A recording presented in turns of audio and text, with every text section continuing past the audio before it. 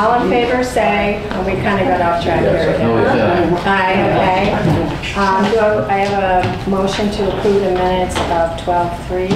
That was where Milt was here and describing his two roles. Yeah. Do any of you remember those minutes? Do you want to wait until next time to approve them? Do you want to reread those? It's been a while. Okay. Excuse me, how do they accept the minutes when they don't even know what was in the minutes? They had the minutes. You got a copy? Not, Rudy, Let's be realistic.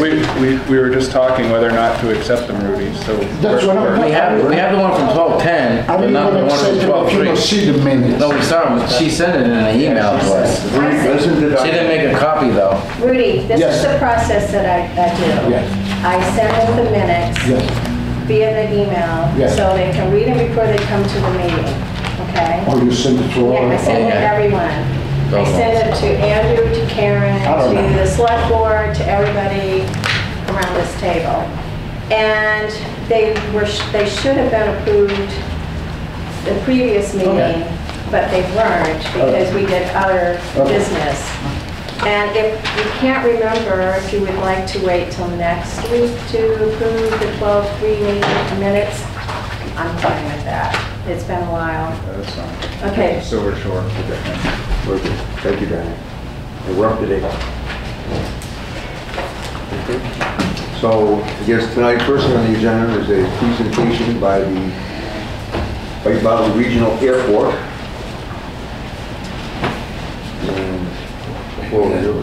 Very good. I'm Jay Ennis. I'm the chairman of the Airport Commission. Yeah. I'm Wendy Arbus. I'm the treasurer and secretary for the commission. And Wendy's been here several times. We appreciate it. Very good. I believe Wendy is handing out just a couple of pages that we have for you that summarize the status of the airport, things that have been going on in the past year. Help bring you up to date. I'm really just going to be going through this, and at any point, if anyone has any questions, I would just interrupt and we'll answer them then. So, first of all, starting out this with just a collection of facts that I've pulled together from the airport operations from this year to sort of say where things are for us. First of all, we had more than 250 aircraft visiting the airport in 2019, and in comparison to previous years, that's up 33% from where it was in 2018, up even more from 2017. So you can see it's a very weather-related kind of thing. I mean, if we have a year of bad weather on weekends, that will push the airport usage down somewhat. But we've had great weather in the past couple of summers, and usage has been quite up. Particularly interesting statistic for us is that 20% of the visits to the airport in this past year have been for business purposes. And that's up 59% from the previous year. We get this information by using a sign-in log that pilots are requested to sign in when they come. And we do ask them some questions about, why they're visiting, or is it, pleasure purposes, business purposes, and we also ask them what towns they're visiting. Not many people ever provide that information, but we see Littleton's name down there quite a bit in the times that they do. And let me just interject. I also primarily the person that answers the phones and responds to phone calls. And it's a lot easier when you have a conversation with people to ask about why they're visiting. And I can say that, generally speaking, I probably respond to a half a dozen phone calls a week. And across the board, I've been keeping track because I ask specifically since Littleton has requested this information. 80% of those people are at least going to visit Littleton if they're not staying in Littleton. So another piece of information is that we're seeing quite an uptick in small and medium-sized jets and turboprops. So these are the aircraft that executive-type people might use to try and come to the area.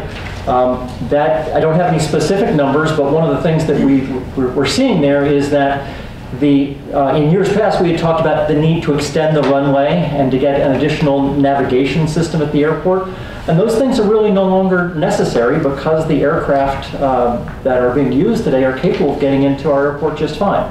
So we're no longer interested in a longer runway, and no longer interested in that navigation system because GPS has replaced the need for that. We had one weekend where we had, what was the number of jets on the runway at one time? 5. Yeah, so it was a major deal.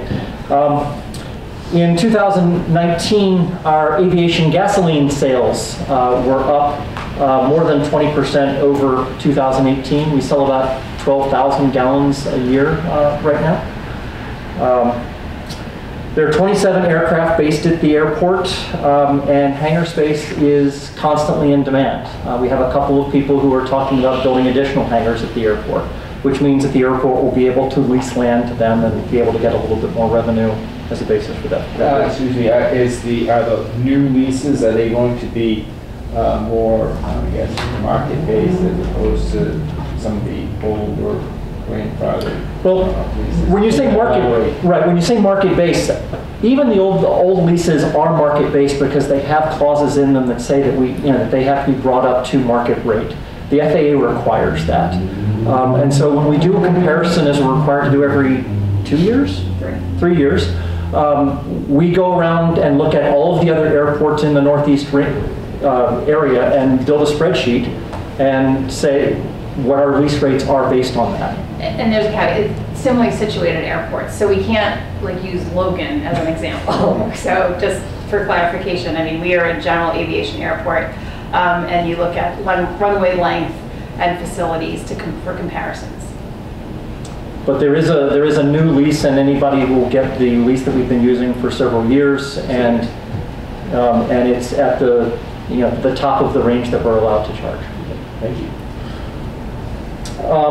The Civil Air Patrol, which if you're not aware is the United States Air Force Auxiliary, has reconstituted a squadron at the airport now and has based an aircraft at the airport.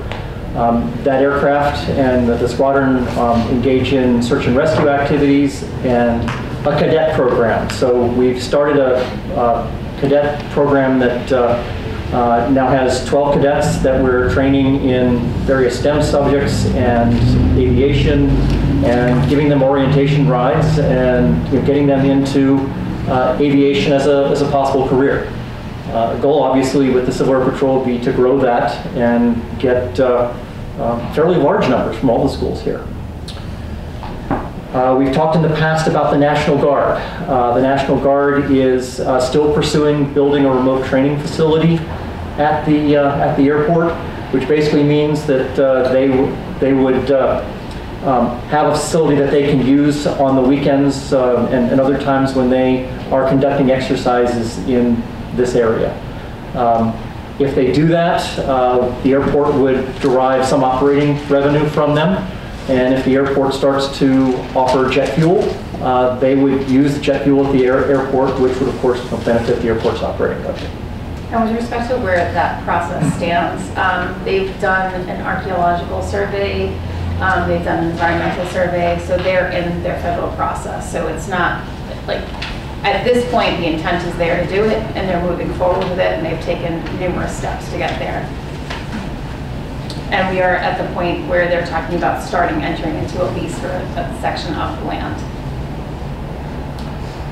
In terms of just other things that we're proud of this year, there was an airport navigation aid at the airport, which has fallen into disrepair in recent years, and the FAA was starting to view as a safety issue. And it was refurbished by volunteers, and it's saving the airport about $20,000 over what contractors are going to ask.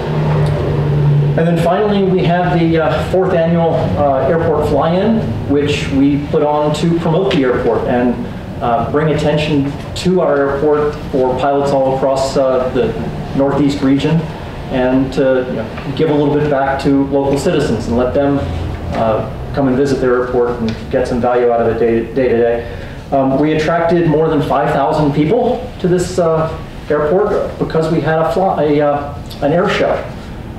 And the biggest question we had is, are you doing one next year? Because a lot of people up here had never seen an air show before. This was the first one up here in over 30 years.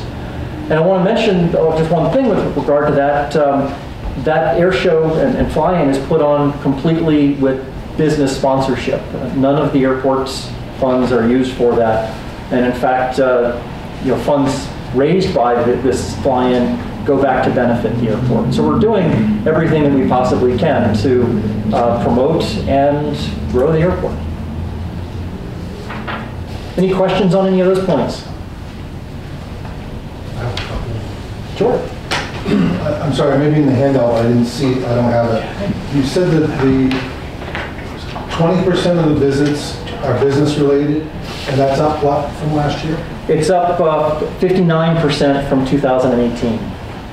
I'm particularly interested in the, obviously, any traffic there is good, but I'm particularly interested in the business visits because I feel like that's where we're going to get the most value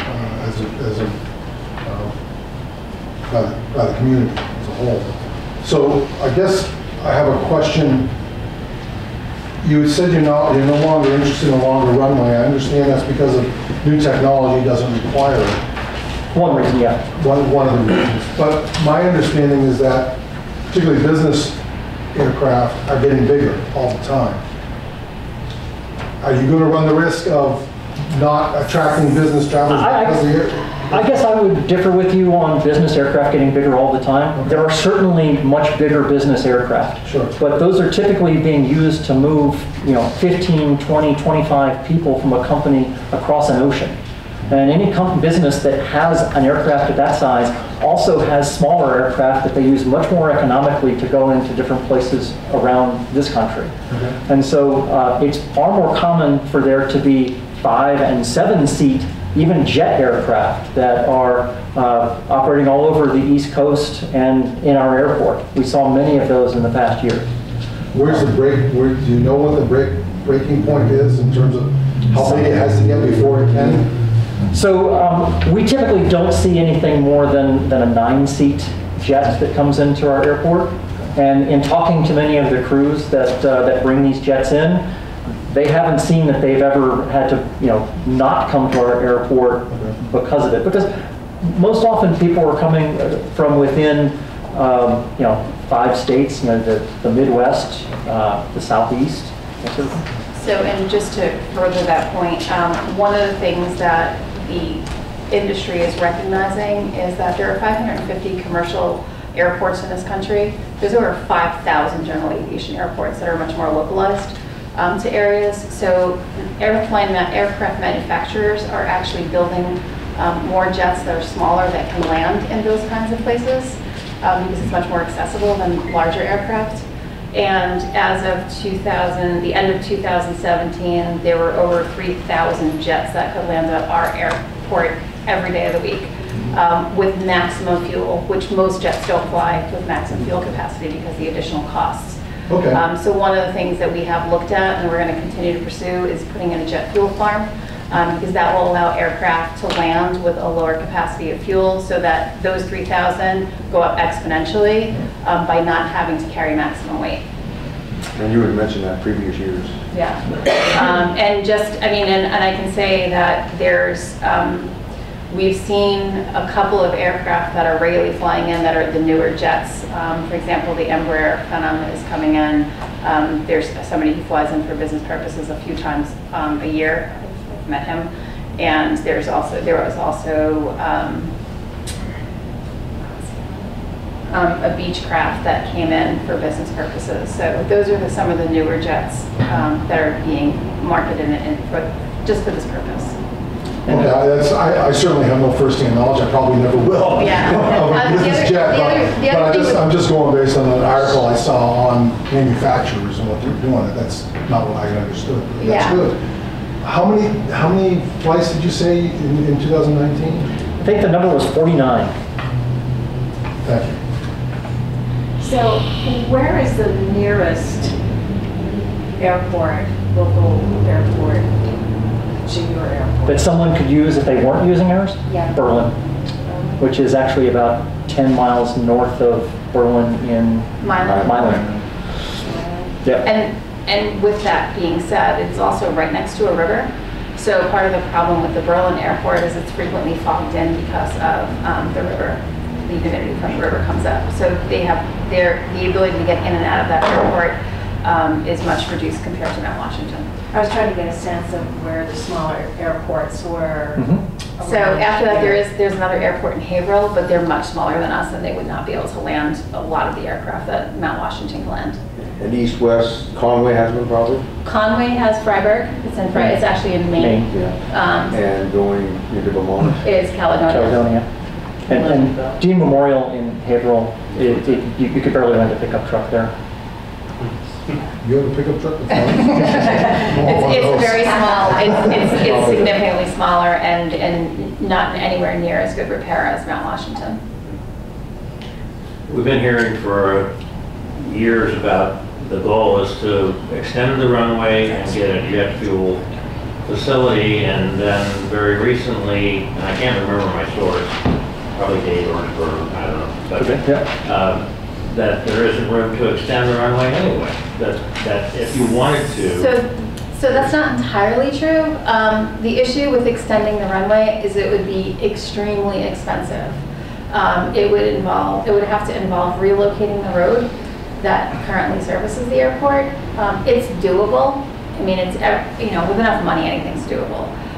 But at this point, it's not likely going to happen because of the cost involved, and with the change in the technologies. The way the runway was extended previously, it was largely through an FAA grant.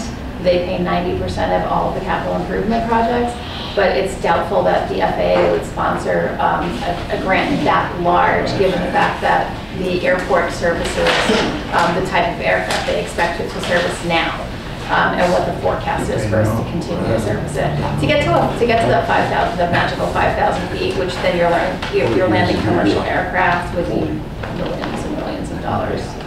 And sounds like completely unnecessary to me. It doesn't appear that it would be necessary. I mean, we can certainly service air taxi service. There's a lot of turboprops that still burn jet fuel, like Pilatus's, which are probably the workhorse of the charter industry. There are more Pilatus's and King Airs that are used for charter services than any other type of aircraft. We're not servicing a Boeing 777. It's not going to happen, and there isn't a need for it. So realistically, what we are seeing is charters, that people are chartering planes for tourism, and that is actually increasing. And the charter service industry is kind of the fastest growing aviation industry currently. They are every year are going up between 4% and 7% over the last 5 years, and the forecast is that trend is going to continue. And I think that's what we're seeing. And we're in line with that in terms of what we're seeing at the airport. We recently all received a letter that was written by Robeck executives that their interest in flying in rather than driving. Yep. And so is there anything that needs to be done to help facilitate that, or can they do that right now with their? They can do that currently. Probably the only thing that would really help in terms of facilitating, and we've made some inroads in this area too, is ground transportation from the airport to locations. But there are 2 taxi services now that will regularly service the airport, and believe it or not, Uber is making its way to the North Country. Uber driver, yeah. So that's helpful as well. And I neglected to put down here that we now have a reliable rental car capability at the airport this year. We didn't have last year. So we've been able to partner with a rental car company, so that's helped a great deal. It seems like last year,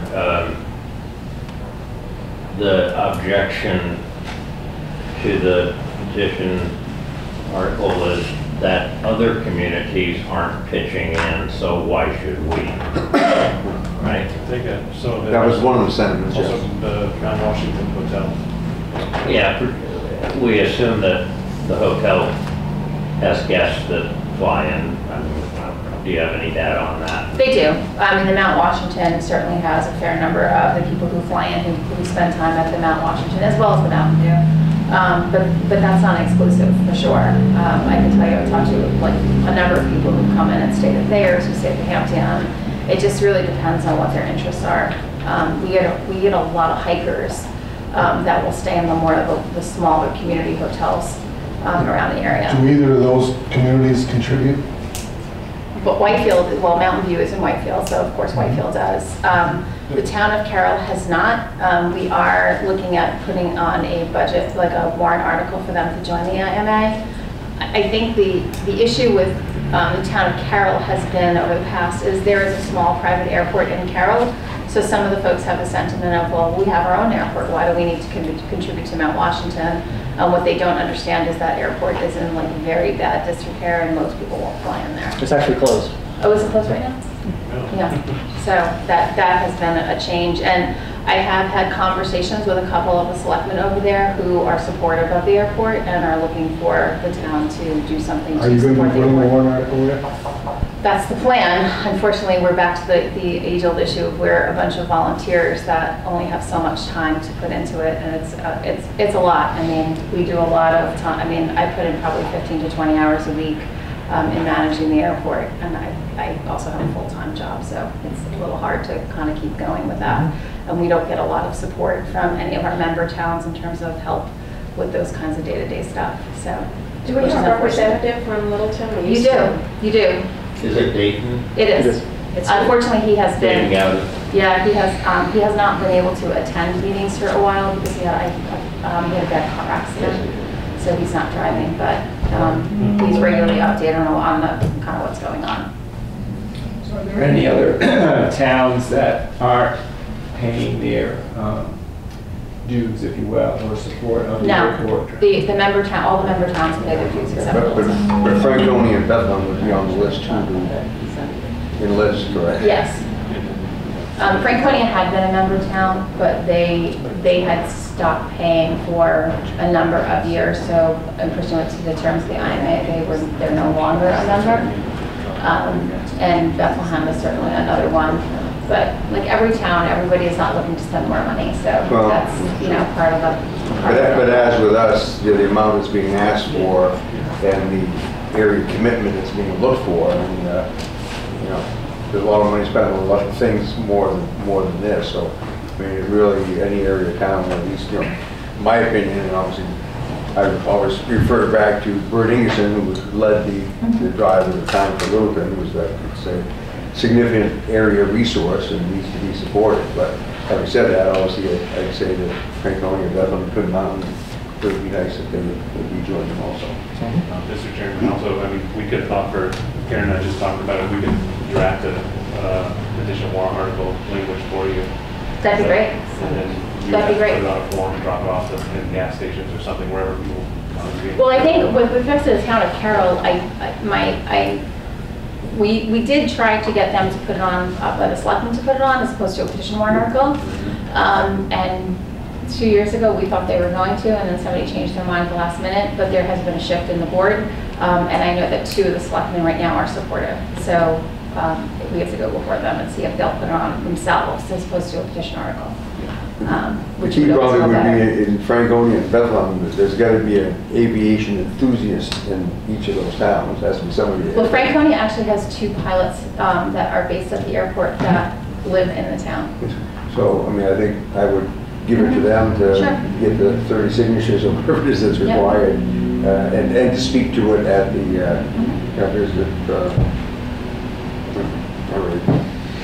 I had one question. Yes, ma'am. Your hangars that you lease out the property that are built. Yes. Those are taxed by the town, correct? Yes. So the town of Whitefield received those taxes. Yes, so the way the airport works is the land is all owned by the airport. It cannot be sold pursuant to the FAA grant assurances that the airport has entered into. The buildings that sit on top of the land are individually owned, and those are taxable properties. And the town of Whitefield, just so you know, under the terms of the intermunicipal agreement, the support from each town is based on a per capita basis. Even with that, the town of Whitefield typically pays 3 times their per capita share. So they are paying significantly more than any other member town. And they also help us with in-kind services. For example, the town crew plows the runway. So we've been able to reduce our snow removal costs, but with their assistance. Are you a nonprofit? We are not, but we're not a for-profit because we're considered a municipal entity. We have looked into, and I'm kind of working on that to see if we can make the airport a nonprofit while maintaining the municipal status. Because of the intermunicipal agreement's a little bit trickier, but that's something that we are working on currently as well.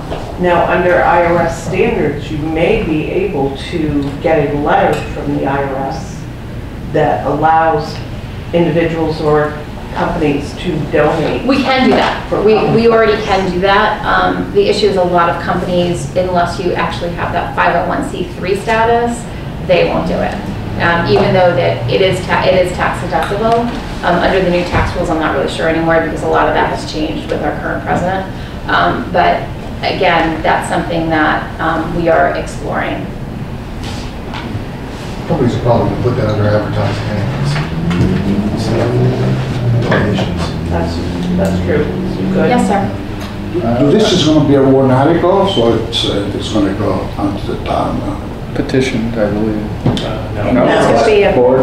Warrant article? Yeah. It's going to be a warrant article? Yes. Okay. It's, yeah, I would like to say one day, if you don't mind. One thing. One day. It's going to put it on. Anyways, I'm involved with FAA for 40 years. I just retired and moved up here, okay? I got a pilot license. I worked for British Airways for 40 years. I went to take, a look at the airport, which is not bad. It's not an airport. It's a land strip. That's what it is. It's a strip that people land and take off. But what I like about it's that you guys can make a lot of money over there. Because I went in a couple of hangars and you guys do a lot of overhaul an engine.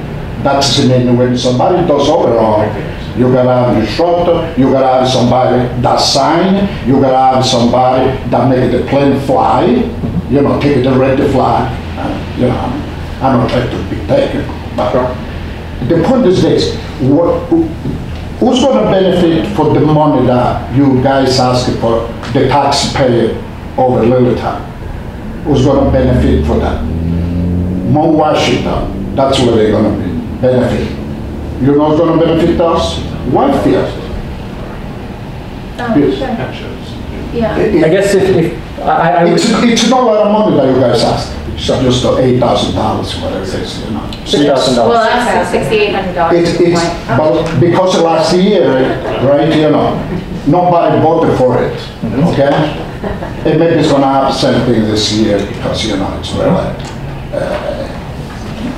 you guys do not take it for a little time, not take it all. Really. Say again? You guys do not take it for the good or little time. Rudy, I don't think you can say that. Yes, I have a few statistics I would like to share with you on that run counter to that, but can I proceed with the information I have down here? And we'll get to that when I put it out. Jimmy? There's a couple components that might strengthen a warrant article or something, and I don't see it listed here, so maybe it was presented last year or the year before. But a educational component and a recreational component for the region. So I guess what I'm wondering is, if there isn't currently those, are you looking towards maybe having a learn to fly program or a I know you have the fines, so that's educational. Kids can go. The Civil Air Patrol is really the learn to fly capability that we have. Okay. And so when a cadet joins the Civil Air Patrol, they get 5 flights paid for by the Air Force in a powered aircraft here at our airport. Yeah. And they get 5 flights paid for in a glider that happens over in Vermont. And kids that want to pursue an aviation rating on a pilot's license can do so through the Civil Air Patrol on the Civil Air Force's, or on the U.S. Air Force's bill.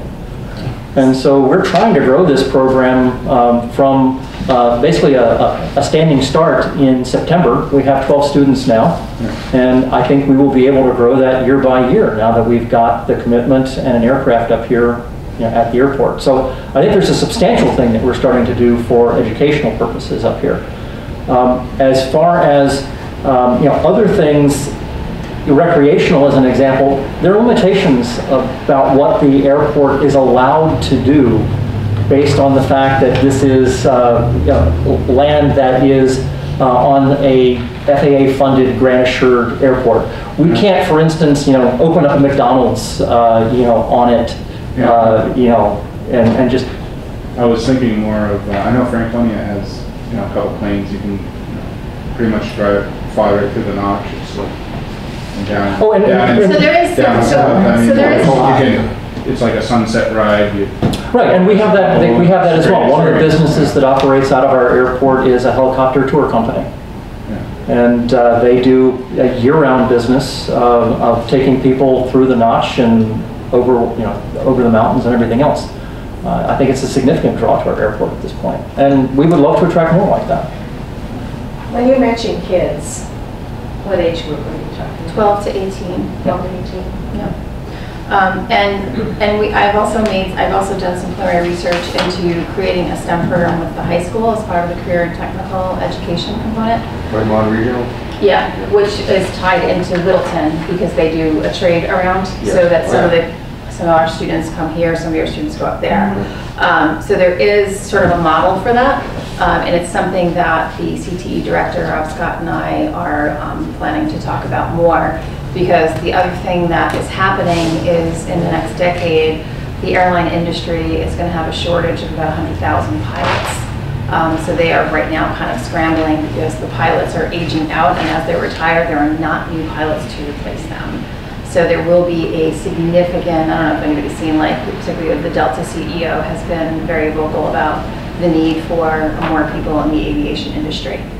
So it's another way that with having this piece of infrastructure in our communities that we may be able to use that as a way to get kids involved in something that's not drugs, for one, and for two, that's very positive and provides, a really good career path that with good jobs that are, have benefits and make money, and, they're not, I mean, with all due respect, with no disrespect intended, but, the minimum wage jobs at box stores. Right. I know a young woman who is a junior in high school up in Canada that through her ROTC she was able to get her pilot's license. And you can do the same thing with civil air patrol. That is absolutely possible. It's a goal. I mean, it's what we want to come out of it. And both Jay and I are involved in the civil air patrol. They actually had 12 young women and 12 young men in the program, and I think all but 2 graduated. This is why the Air Force funds this. It is a way of bringing people up into a possible Air Force careers. What's the age group for that? 12 to 18. And then the age is 12. And I think right now the average age of the kids, we have a couple of kids who are 12, most are 14. And it's more than just learning to fly. It's an entire curriculum built around sort of like character development, integrity, and really, putting the kids in a position where they take pride in what they do, and and it's not just flying. It's drone flight. It's technology. And actually, the first orientation flight that we've given for all the cadets was a Littleton resident who lives over by the Dells. Flew him over his house on Sunday. Right. You don't have a private aviation store, do you? There is a gentleman on field that will give pilot lessons. He is a certified flight instructor. And he's also a repair station. Yes. It's a repair station. Yes. Yep. So do you have somebody, if you were able to do a deal with White Mountain Regional, do you have somebody who could actually teach that course? They don't have aviation. So we can work on it. There are a couple of pilots in the area. One who just bought a house in the area and is going to be retiring from American Airlines, and we have another local gentleman who will be retiring from Southwest in the next few years and has expressed an interest in becoming more involved. So I think the answer is probably yes. I mean, again, it's a work in progress, and I know that Conway has just developed a similar program, so it's not like we're reinventing the wheel. So there are a number of programs, and I got a lot of information from one of the engineers who had applied to be the airport consultant, and they've been very gracious about sharing things. So there's a number of programs out there, so it's not recreating it, it's basically just taking someone else's and tweaking it for our use. All right, we should probably... Yeah. Okay, so I can go quickly through the next sections because I think we've talked about a lot of it before. The operating revenue piece, we said 12,000 gallons.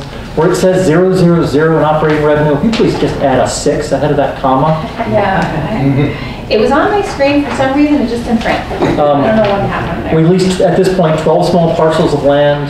That generates about $8,000 in operating revenue for the airport every year. We talked about the one tenant that was operating a tourism business and helicopters, and the other one that operates a repair station. One question that was around last year at this meeting was fees for visiting airport. Are other visiting aircraft paying their fees?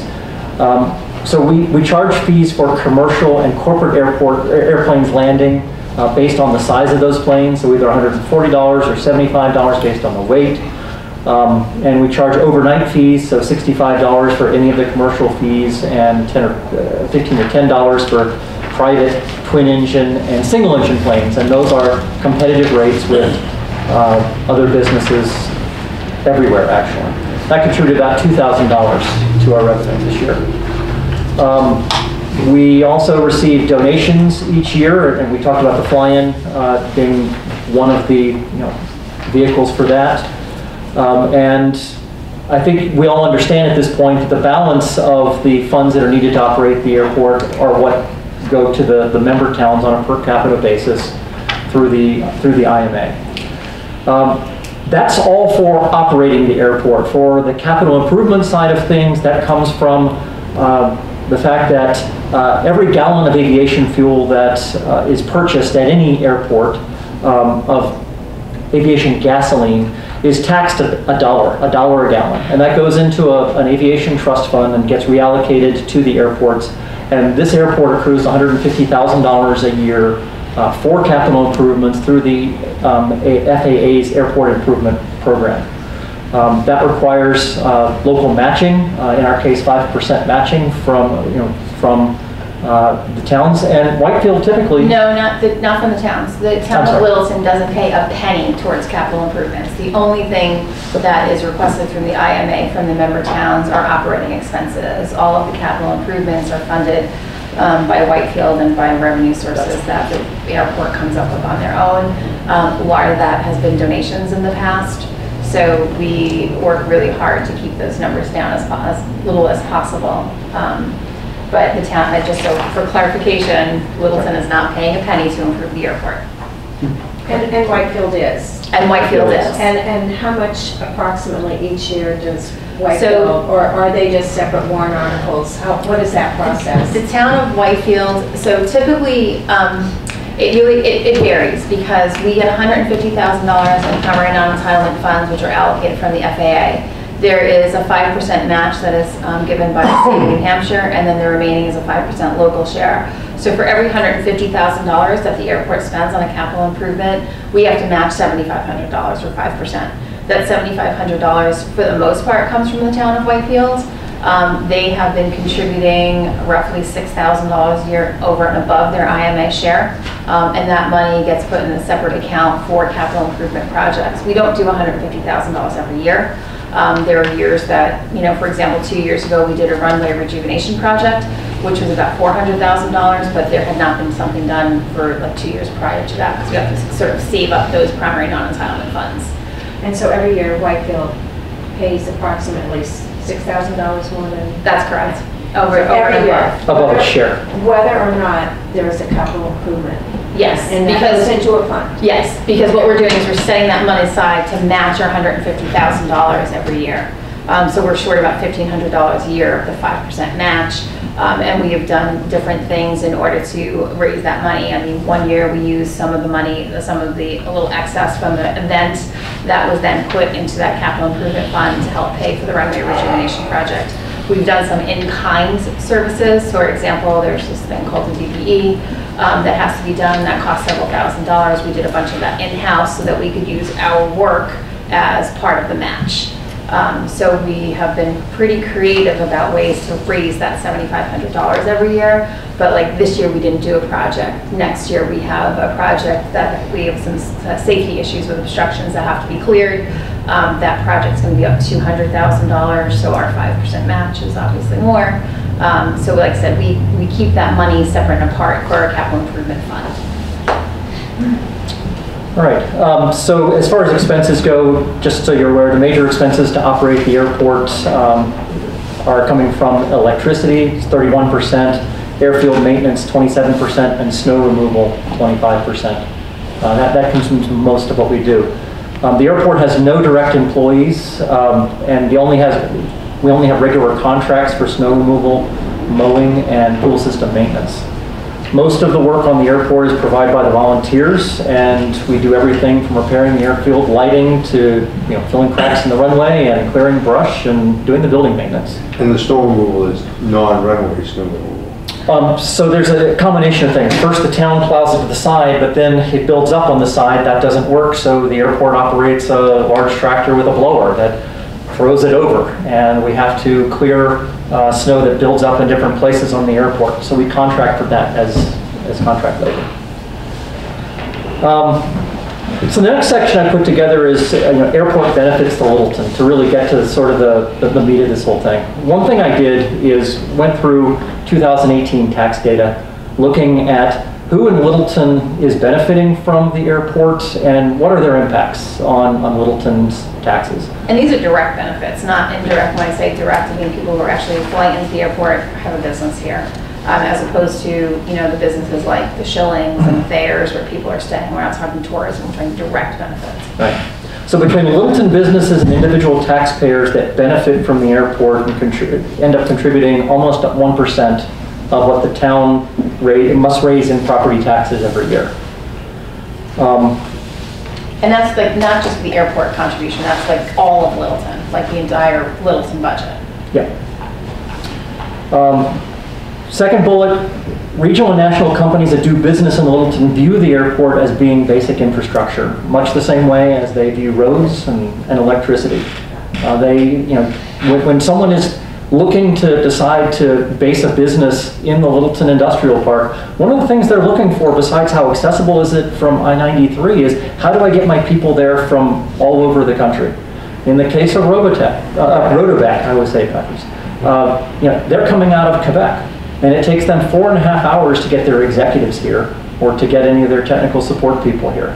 And so the conversations that we've had with them, they're interested in using the airport to get people here more easily. It'll take them, including a stop for customs, on the order of 45 minutes to get somebody here. It's a big difference. And I would think that anybody who wants to build a presence in that industrial park is going to figure this out. The airport continues to attract affluent home buyers. I can't point to one that Littleton has received in the past couple of years, but I can point to people that have landed in Dalton and Whitefield and Lancaster, and it's probably happened to Littleton, but they're not on my radar yet. And I can say specifically, I've looked up some of the Dalton pilots that have aircraft based at the airport, and Dalton is getting a return of about $30,000 in taxes on their $1,400 investment.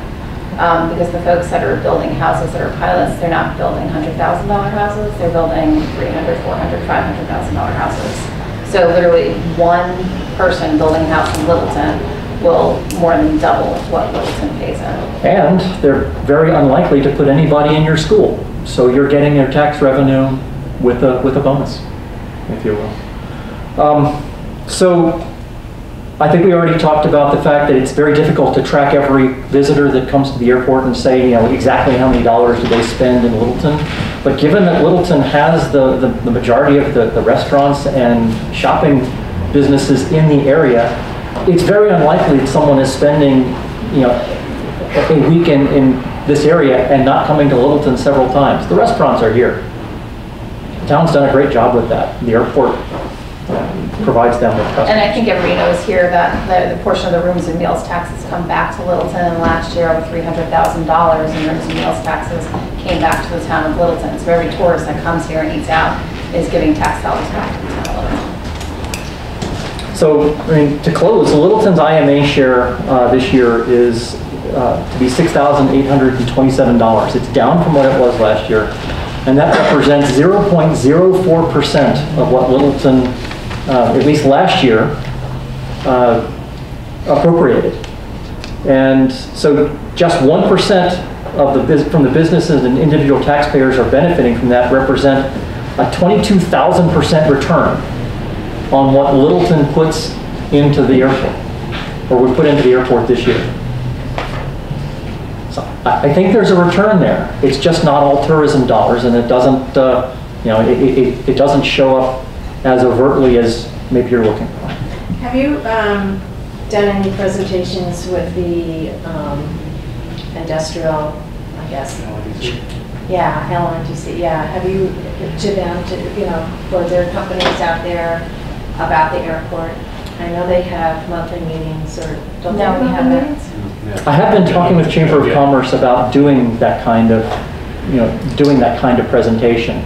And I know that they're somehow related with the industrial park. Yeah, I think that would be a good context.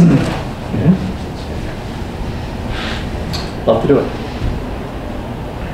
Does anybody else have any questions or comments or thoughts even? Bottom line is that the Board of Selectmen are putting a warrant article on for, I don't know if you've approved it yet, but We tabled that one. You Just tabled I that want to one? hear this. wanted to hear it. Actually, no, I'm sorry, we did decide to put it on. We got, obviously, we decided to support it. Yeah.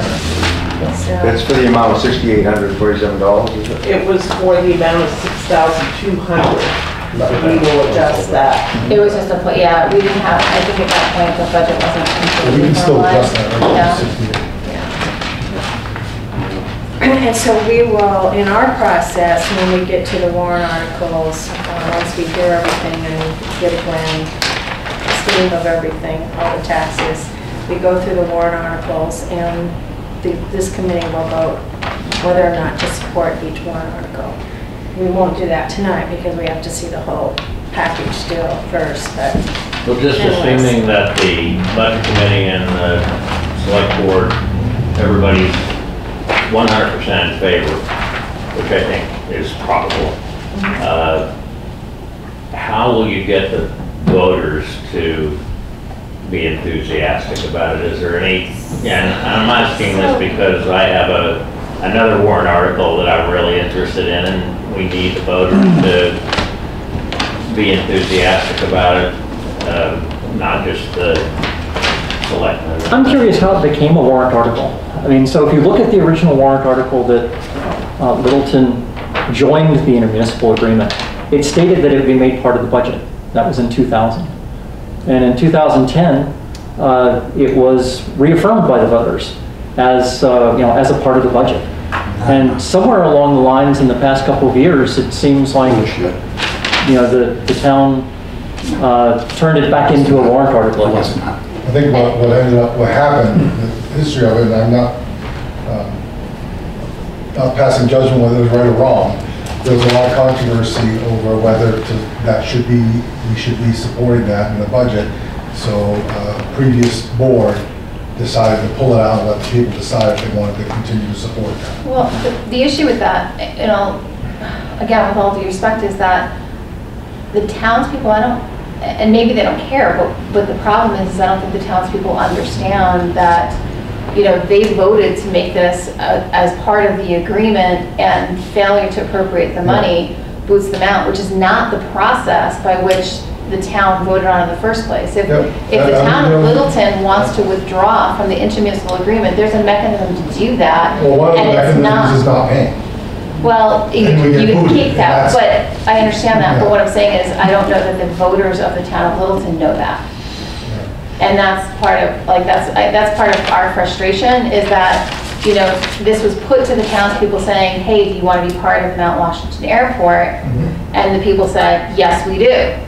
But it didn't get put there that says, hey, do you want to be a part? But if we don't pay for a couple of years, then we're not going to be a part. And I don't think that people necessarily understand that once they're out, they're out. I think every now and then on everything, no matter what it is, it comes up for review. And it came up for review. And now because we are interested and because we feel that through having this televised and having reporters come and write about it, that we are providing a mechanism for the community to learn about this again. So, that's as good as we can do right now. You have a good question, how do you promote it beyond that? You probably need to get people that write letters of support in the paper, but it never hurts to review things, to see how things are being run. It just never hurts. So, anyways, any other questions? One other suggestion is be at the deliberative session so that you get your message out there, what you feel the airport brings to the town of Littleton taxpayers. Because they're going to see, they're going to be there, they're going to spread the word, yes or no. They will be the ones asking questions. That way you have a chance to promote it. And a non-resident or non-taxpayer can speak? You have to be on the list and approved to be able to speak. But the last year, of course, where Dayton spoke in favor of it, and I spoke in favor of it, unsuccessfully, but did. And will here. But it's tough. Yeah, getting people to understand. We do understand that, and I mean, but I think that what a lot of people sort of miss the point of is the airport. I've heard this for years now, that people think the airport's a business. It's not. It's infrastructure. It's no different than Main Street. I mean, it's just infrastructure for planes. And you know, it's hard for us because we keep hearing, well, it's our message. It's not our message. This town is part of this agreement. This town supported this agreement. So it's not Jay and I that are asking for this money. This is something that the town of Littleton entered into willingly. And you know, why we have to sell it to the people who entered into it is something that's a little confusing to us, frankly.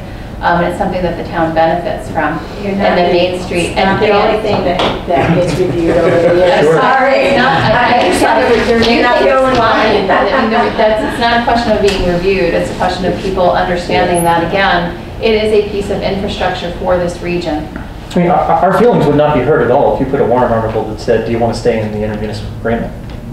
Right. I mean, we really just want to try and figure out how to operate the airport within the terms that we have set forward.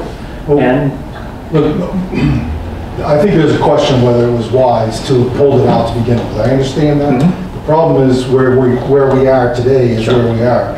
We can't have had it pulled out, have it voted down, and then stick it in the budget, and then we would take a whipping for that. Okay. If it does pass, and after tonight's meeting, I can tell you as a selectman, I will support it.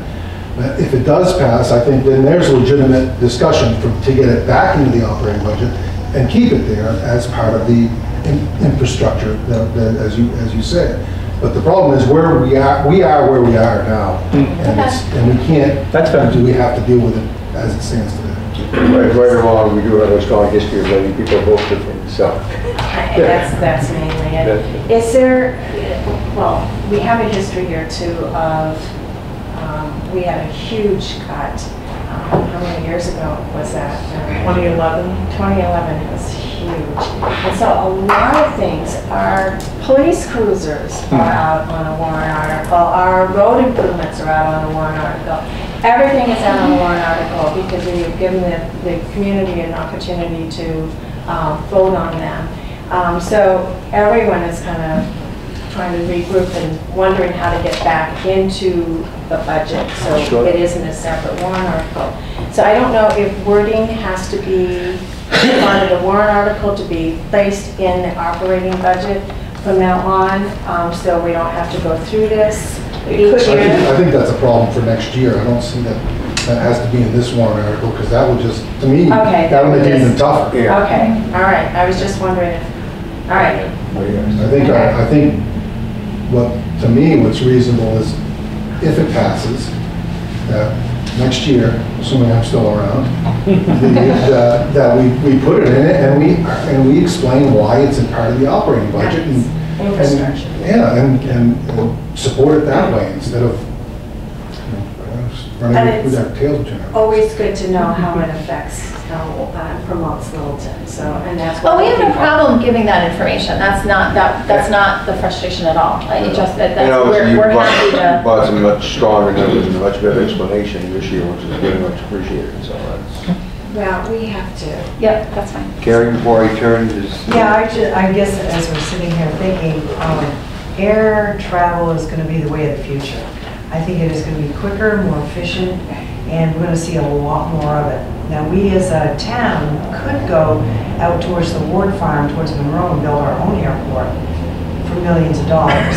So my thought is 6,000 some odd change per year to support what's already in place is a very good investment. It's a good way to get it passed and give them the option. Before you go build your own airport, you'll want to take a look at one statistic that there have been very, very few small airports built in the last 40 years. More have been lost. Sure. And that's the bigger concern that... And I will tell you this, FAA is not going to give you the money to build a new one because you got one right here. Yeah. So it's going to be all on Littleton's time. That's just not going to happen. So, That's the reason it's not vacant. Yeah. Thank you. Thank you very much for everything, much appreciated. Thank you. For the detail. When's the deliberative session? when is it? February? No, is it that, what now? Isn't it usually January? No, February, a month before we Probably adjourn. find it before I go. So somewhere around February 10th. February 4th. February 4th, yeah. Thank you all. Thank you. Thank you very much.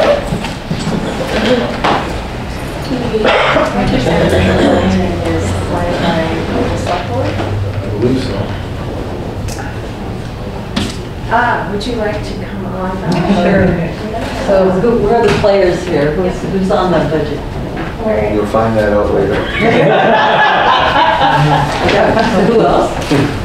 All of us around the table, basically. No, I'm an office employee. You're neutral. More than an office, right?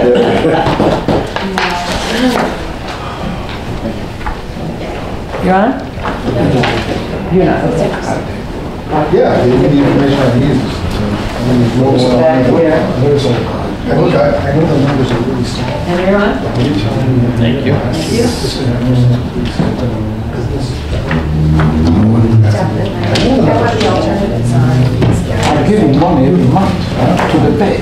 Into. Here are a few extra if you want them. When is it coming? Right Oh, here. they give you extra? Sure. Can I have one? And One of the selectmen. right goes, selectmen. Selectmen, there you go. Thank you. Personal. Rich House You got first propaganda, reading. 101. So when you see that, Okay. you see those small numbers. Yeah, another one. Actually, I've got really cheap with the third piece of paper, and I didn't print it. Probably the most important piece. But, sure, the third piece is just what the other towns have been giving me. The ones that we got. So I went to Bristol, I did that for myself. Maybe that'll be it. So, About $1 million. So you could email it to me and I'll. Thanks. so you are, Oh, okay, I'm Kathy Bentwood. I'm a nurse, and I run the Bridge House Shelter and Veterans Advocacy in Plymouth. And I've been, I was a volunteer when I was actively a nurse. And then in 2009, a job search was done. And the surgeon I was working for, who was my husband, retired and started to work at the hospital. And I went, okay. And I ended up becoming the interim director in 2009, and I'm still the director of the Bridge House. So I think, anybody here know Rob Norris? No. So you have a CBOC in Littleton, is that correct? A CBOC? Community-based outreach, it's a veterans clinic. So it's the only one. No, it's the closest one north of Plymouth, is here in Littleton. So very often our vets in Plymouth come up to your CBOC here, and it's run by White River Junction. So community-based veterans. It's community-based, outpatient. Yes. What's the C? At Cottage, the one at the old Cottage Hospital. Oh, okay. Yeah. Okay. Yeah. So we had a very important outreach person in Rob Norris, who's an MSW from White River Junction, because he served all of this area in New Hampshire. If you look on the first page, this housing for formerly homeless veterans opened up in September in Plymouth. It actually, I wanted it to serve all of Grafton County. Rob became the person who is now there almost full-time. He's there daily.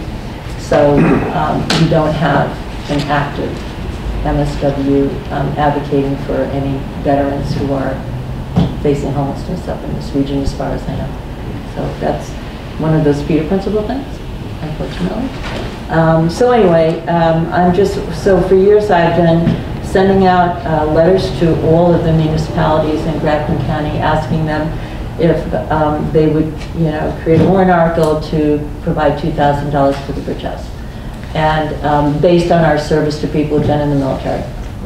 And so if you've been in the military, we don't ask you where you're from. We say, you know what, you swore allegiance to this Constitution, you don't serve a town, you serve the Constitution.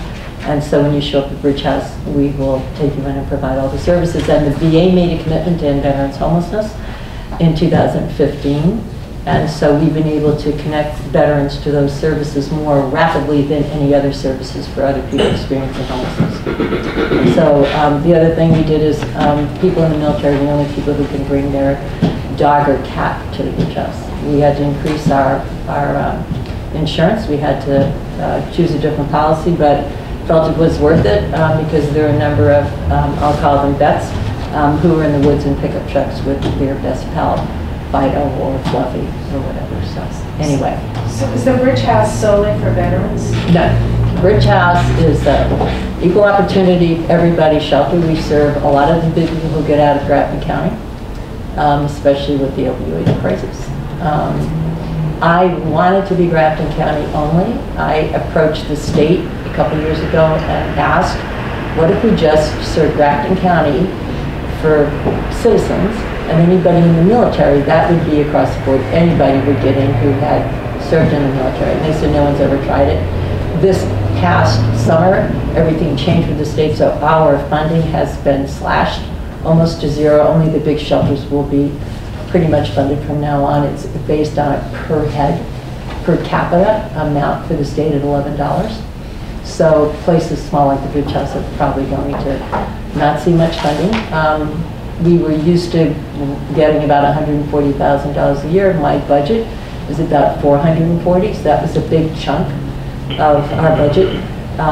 If we see $30,000 this year, we'll be lucky, but that's opened the door for me to, if I get a call from Manchester National and you haven't been in the military, I can give you all the information through all the other places down there, but I don't feel, we're being taped, aren't we? So anyway, so, I feel like as long as we're just serving people in the military, no matter what, we are meeting our mission. Do you receive any funding from the county? We receive $25,000, another competitive grant from Grafton County. Yep. And I don't know, if you look at the third page, you'll see that Plymouth, it's another competitive grant that I have to submit, and that's $13,000, and that's by far the largest. Did you get a third page? It's got a list of. No, thank you. I do now. Thank you. Yeah. So. Yeah, that's got the list of, that's not it. This right here. Yes, so that's the giving from, so all of the municipalities receive reimbursement, and that was the last tally. So it's by per capita that you make the request, or is it a flat rate? So what you see on page 2 is the request I sent to your welfare officer, and those were the people we served from Littleton. There were 80 days for one person, 14 for another. We had our programs evaluated in 2010, Soldier On out of Pittsfield, Mass, so that we were providing services that are, the value then was $75 a day. Well, that was 9 years ago. So I think it's fair to say it's 100, and what I ask welfare offices to do is to consider 25% of that total amount, but to send what they can. I get it that towns are strapped. So I have been more successful at explaining what we do for people who've been in the military and getting this money that you see there based on the warrant than I have been with sending an account who served from that town to the welfare officer, I would say maybe 10 or 15% of the towns respond to that. But there's certainly, you know, in my business, getting 36,000 from all these municipalities is really good. So this is the first year that you've approached Littleton? I've sent Littleton a letter every year. I've never gotten a request to come and talk to them. Every single, around Thanksgiving in the fall, every municipality in Grafton County receives a request. That's very similar to the first page here, serving veterans from housing through hospice. So this is what your town would have, your welfare officer or your town administrator would have received, you know, in October, November. And then, as I said, every town has a different system. Bristol says you've got to come and talk to our budget committee every year. I do that every year. Warren said, come talk to us once. I did it. They said, you're in. There were some veterans in the room. We love you. And I've never had to go back. So it just really depends on what the town wants to do. Well, for the record, you don't have to do it every year if the voters approve it and if there isn't a change in the amount. But you have to do it in Bristol every year. You do have to do it at least once. Yeah. You do have to submit a petition every year. Right. But so do you have to get those 25 names? You have to get the petition signed, and I would say I think it's 25. Try to get 35 to 50 Littleton registered voters to sign the petition. Okay. Because that's how you get onto the warrant. Right. And that has to be done every year. But coming and visiting with the budget committee may not be a yearly event. Okay. But getting those signatures will be? Yes. Okay. That's just Every good year. to know. Every petition, yeah, for petition warrant articles. Okay. Yeah. So anyway, Ms. Stubbins is still your welfare officer? Yes. Correct? So I would suggest that if you have any veterans facing homelessness, any people in the military, I don't call them veterans because sometimes they don't call themselves veterans. If they haven't gone to war, if they haven't left the country, they don't, so I just say, have you ever been in the military? And that opens the door for the whole military story. But I would suggest that if they are facing homelessness, if they call down to Rob Norris at Boulder Point and get people on a waiting list because, you know, apartments change hands. And so this is a really incredibly beneficial service to any former military person who is facing homelessness. So. And it could be a life-changing experience for them. Any questions from anybody? Originally, we had thought that they were asking for 43 to 50. Well, if you look at page 2, 25% of 9,400, somebody do the math, is 2,325, or, yeah? So you went 25% of that. So originally, and I think that got added to my request for 2,000. I'm happy to take what anybody can provide us, because we're working really hard. We've opened 2 thrift shops because the writing was on the wall years ago with the government and freezes and shutdowns. And to tell you the truth, I'd much rather earn the money to support our shelter and our commitment to formerly homeless vets than I am in taking government money, especially if it's federal. Is that what the lady does on Main Street in Plymouth? Is that her shop, or is that? Yeah, that's ours. That's yours? That's Ladders. And who's the lady? Sue Gell. Sue, yeah. Yep. She's just an energy. She's got a powerful energy, yep. Yeah. And it's She's good great. friends. Yep, and we have another thrift store, it's called Flippin' Furniture, it's out on Tenny Mountain Highway.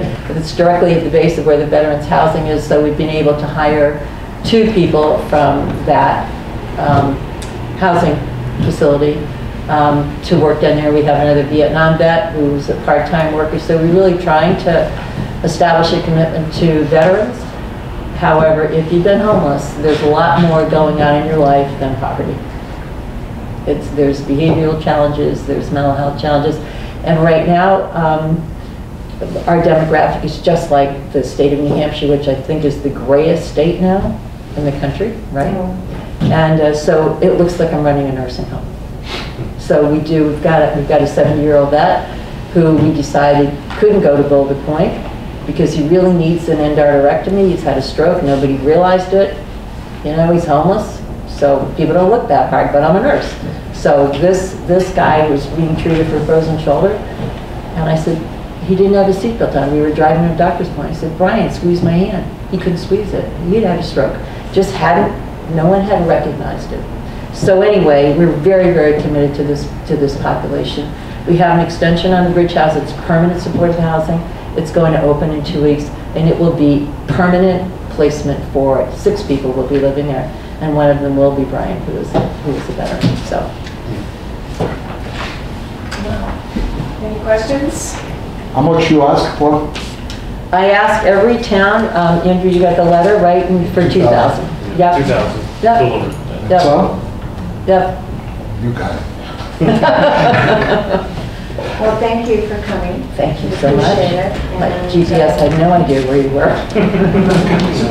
So you have to get the petition warrant article, the signatures in by what date?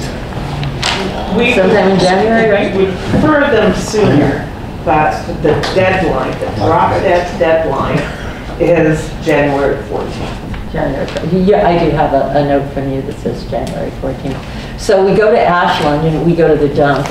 Where do you suggest we should go to find voters? Transfer station here in Same thing. Littleton, Walmart. You know, if you go to some of the hospital maybe, you might catch some veterans there that could sign up, or any voter in the town of Littleton. Okay. All right. Would you bring a petition to it? Did you send me wording, Karen, for I petition? sent you a sample Okay. of some other petition that you could use to write yours. If anybody has an idea regarding what that should look like, I mean, I listened to it. I thought, oh my goodness, if the airport isn't going to get money, I don't think I could get any money. But it was certainly, it was worth asking. And I usually don't push this hard, but with this big metric change with the state of New Hampshire and who they've opted to fund, so we have 100-bed shelters in New Hampshire. Those shelters, and maybe rightly so, are going to be getting, based on per capita, they're going to be getting the lion's share. What is the nearest shelter to us besides you? What's the nearest shelter to you? Carey House in Laconia, and we take people from the Carey House. We are what we call a low barrier shelter. So we do not have any comparable shelters in the North Country. Not as far as I know. There's a small birch. You have the Birch House in Franconia, but it's specialized. Yes. Yep. Tyler Blaine. Tyler Blaine is Whitefield, right? That's correct. Closer to Plymouth. But they're pretty Closer to Plymouth than what? Lancaster. It's closer. Oh, it's Lancaster? What is it? It's in Lancaster. Is that closer than Littleton?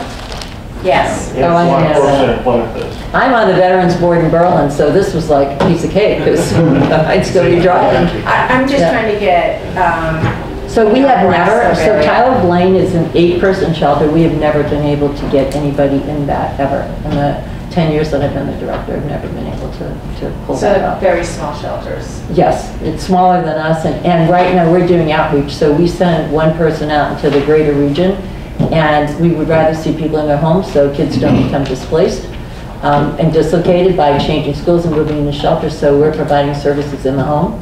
And we've also done that for area military people as well. It might be buying new tires for cars so that person gets to work so they don't lose their job. It's basic stuff. And I think that's a pretty important thing to do. So that's prevention. And we have this hospice space, so I think we're the only shelter with a hospice space. All right, thanks guys. Thank you very much. Thank you for the work you're doing. Because it doesn't look like it's always gratifying. I wouldn't do it. Thank you, Ken. Thanks a lot. Thank you. All right. Thank you, Karen. Andrew and Karen, what do you have for us? All right, well, we'll start with, should we do warrant or tax rate? Do that first. Up here? So, I have probably 10. okay. And I So will- you can pass one up that way. This is the tax rate history since 1990. Some this way and some that way, and I think I have 10 of them, so I think I have 20. What's the last name? Just in the thing. That's another by now. We're passing some additional stuff, so. Yeah, so passing around some points that Karen and Skip Santucci from Portland Department of Revenue Administration over the past several weeks come up with to help us try to understand the complex way that we come up with a new tax rate.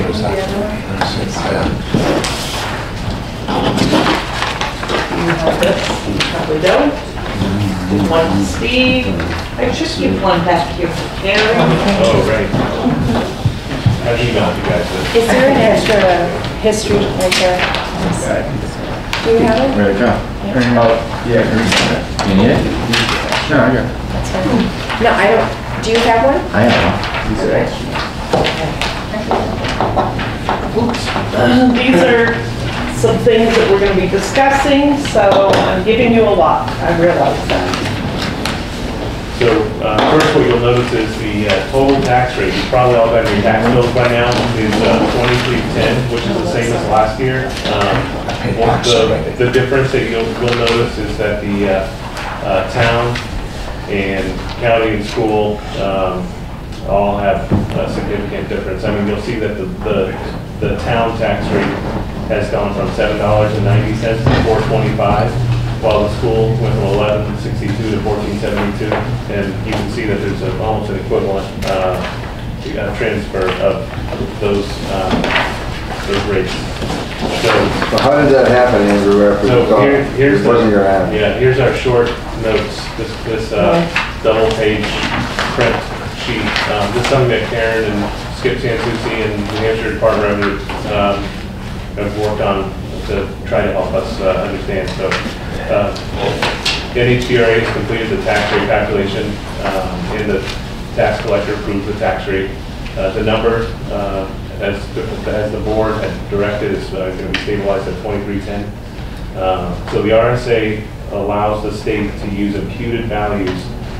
Is a new statute, and it's in place now, but it has in there the word may is in the RSA instead of shall, saying that the town may use an imputed value.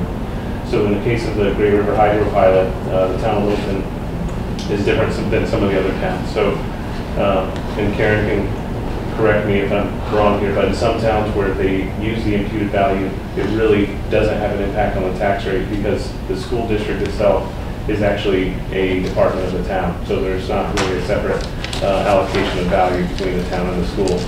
And so Berlin is an example of that. They have, except Berlin's not a town, it's a city. Right, but I thought that was the reason that they were structured the way. Because in Berlin, the city council actually has to approve the school budget. Right, yeah, so instead of saying we're town, she's word municipality. So yeah, like in the municipality of Berlin, which is a city, the school is a department of the town. I'm not sure, but I don't say anything in Manchester. I thought it was a city-town thing, if you would. I thought that in a city form of government, that the council forms over the school too. Yes. Right. But with that aside, so Littleton is a little bit unique because we're a town, we're not a city, right? But we also have a single town school district. So it's a little unique. Most towns are in multi-town. And so when you look at the way the statute reads, it talks about the appropriation of the valuation to the school. And then it says, and this is where we're looking at getting in multiple districts, right? So we're a school district of one town. They looked at the law a little different.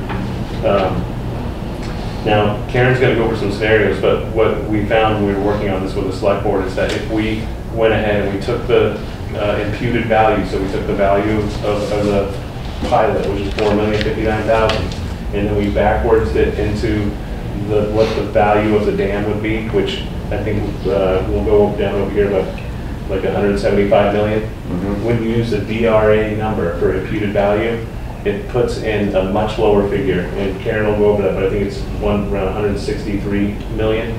So when you take that 163 million and you put it into our total pie of valuation, it's smaller, so it actually acts to increase all tax rates. So our tax rate would have likely been somewhere $24 to $25 per thousand. So rather than, you know, say it's more important to the town to have, you know, a equivalent distribution of the tax rate between the county and the school, the select board, working with the DRA and our consultant, said I think it's more important that we have a stable tax rate rather than one that's going to jump, just so we feel like we've treated the school fairly. And I think that, you know, Karen, if you want to go through some of the different scenarios to show that. Yeah, but on first motion, I mean, if you had a higher tax rate, couldn't you be collecting more money? Yes. Correct. Right, Yes. the overtax. Overtaxing, yes. Okay, so you're collecting, what would happen with the, It would go, at the end of the town- year, it would town go to school would have the, extra? yeah, we would both have surplus. Yeah, it's because I think. Actually, the town would be collecting more than it should be. Right. The school would collect the same as what they need, Mhm. but the town would be collecting more than it should. And the tax rate would go up. I'm gonna go through this sheet that I gave you. There's 3 sheets here. The first one is actually what the select board finally, or did approve once we reviewed everything. So this says at the very top on the right-hand side, 2019 draft without using imputed value. And this was what was recommended to us by DRA. Only the first recommendation did not take into account some things the selectmen decided to do to get that rate down even further. Original calculation was $23.25. The selectmen chose to use $50,000 of the municipal aid money to reduce the taxes as part of revenue. They also looked at the overlay, and that was changed from 150,000 to 100,000. Very minimal overlay. They chose not to use any fund balance at the recommendation of the board here, and knowing that we wanted to try to build our fund balance. So I'm going to go through a couple scenarios. So can you, on the municipal aid, what was the balance and how much did you take out? The amount that we received was about $122,000. Okay. The selectmen authorized expenditures of a portion of that and decided to use $50,000 to add to revenues to help get the tax rate down. All right. Their goal in their selectmen meeting was to get the tax rate at the same level as last year's. And that was a new, we haven't received that revenue before. Never. Well, Never. it I mean, was- is that comparable to what the school, the same situation that the school received? and will we ever receive it again? We're gonna get it one more year, and I can't. Yeah, that's it. say It's a anything more than 2-year plan. It's a 2-year plan. Next year's amount by law has to be put right to the tax rate. Yes. We're not allowed to use it for any expenditures. And you also used a portion of that municipal aid for the restraining chair and what else? The restraining chair, And ballistic. System upgrade. Ballistic shield. Ballistic Shields. shield, yeah. I did listen, see, I did listen. Computer system. Yeah. 25,000 was set aside for the application for the grant for the fire truck, because we had to have matching funds, and that had been included into our fund balance because it's been 2 years and we didn't have approval on the grant, so the auditors wouldn't let us hold it anymore. We tried. No, that's fine. I don't want to get you off track, but I wanted to understand the municipal aid and where it came from, and so we all would have that understanding. So just so the committee understands our thought process was, we wanted to use as much of the money as necessary to level the tax rate, not touch the fund balance, and the rest of it we tried to use for things we knew we were facing spending money on, not on something new. These were all things that were in the proposed budget that, you know, for, like you said, that we were gonna, so it would at least get the benefit next year of that, and not have new expenditures on it. I was just trying to make sure too, it wasn't from the unexpended fund balance. Actually, I have good news on that front, but we'll keep going on this. So this is the result of what was the best scenario for the taxpayers. It wasn't, you know, what's the best scenario for the school? What's the best scenario for the town? What was the best scenario for the taxpayers? So the scenario was, and this was DRA's recommendation too, was 2310. The original one was 2325, but because of those adjustments that were made during the selectmen's meeting, it came into 2310. That was the goal. And I also want to say, part of that increase over last year, before it was recalculated, is because we had a great increase in the county tax. Yes. So that is part of this, what you're doing with the municipal aid is to help offset some of that impact. All right. So looking at the town portion, which is the gray area, it's about 1/4 down on the page, the town's adjusted rate, because of the added revenue, is $4.26 per thousand. That's a reduction of $3.64 from last year. The school's rate is $14.72. It's an increase of $3.10. They're not getting any share of the pilot because it's not imputed. The state school rate is $1.97. That's set by the state. It's not something that the revenues affect at all because they use a different valuation that's down below, and I'll show you where that is in just a few minutes. So they actually have a reduction of 12 cents from last year's rate.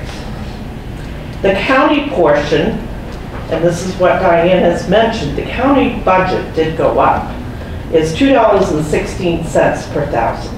That's an increase of 66 cents.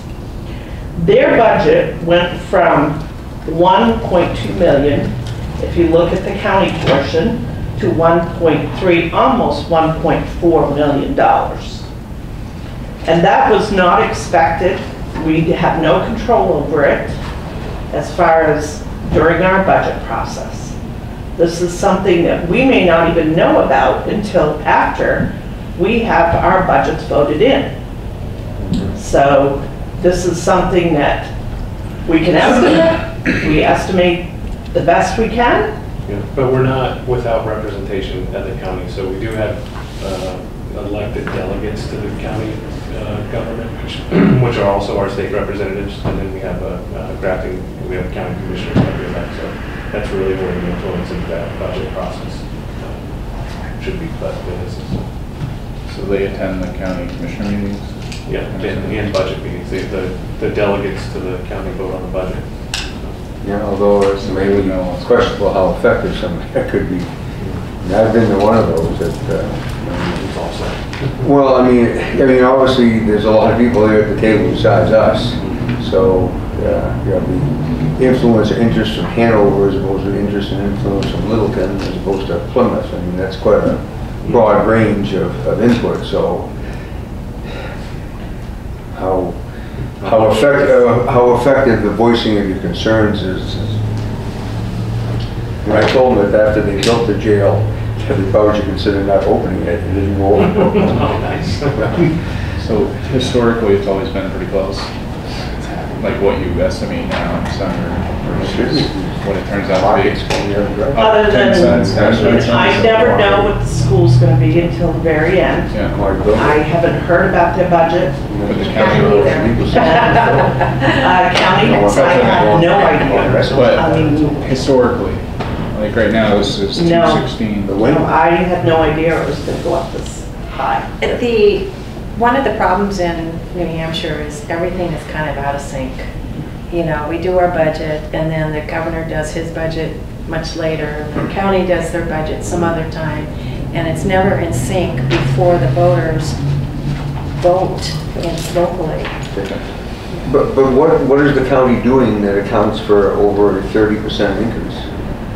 I can't answer that. I need to get the commissioner here, don't I? Or the county commissioner. Well, it'd be I'll have nice to get to- contact information. You can That's send me huge. contact information.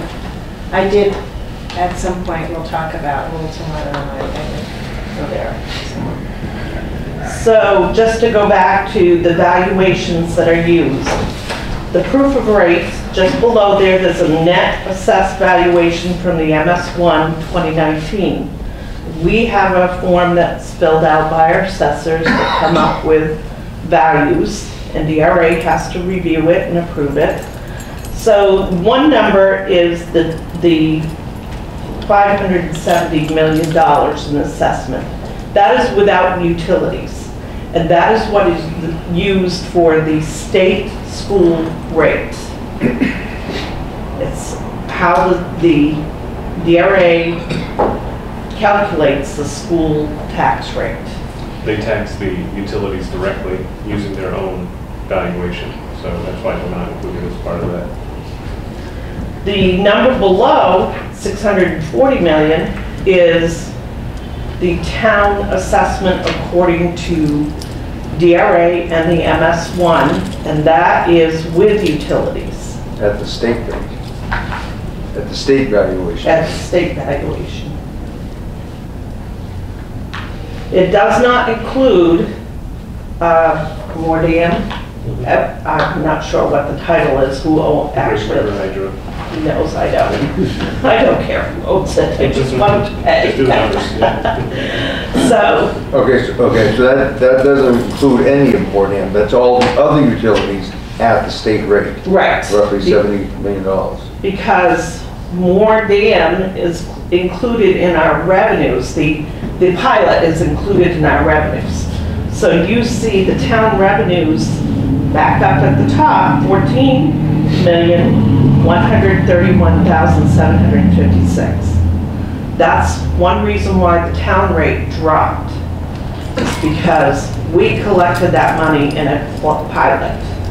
And so in that 14 million is what's the amount we collected this year? Pilot was 4,059,000.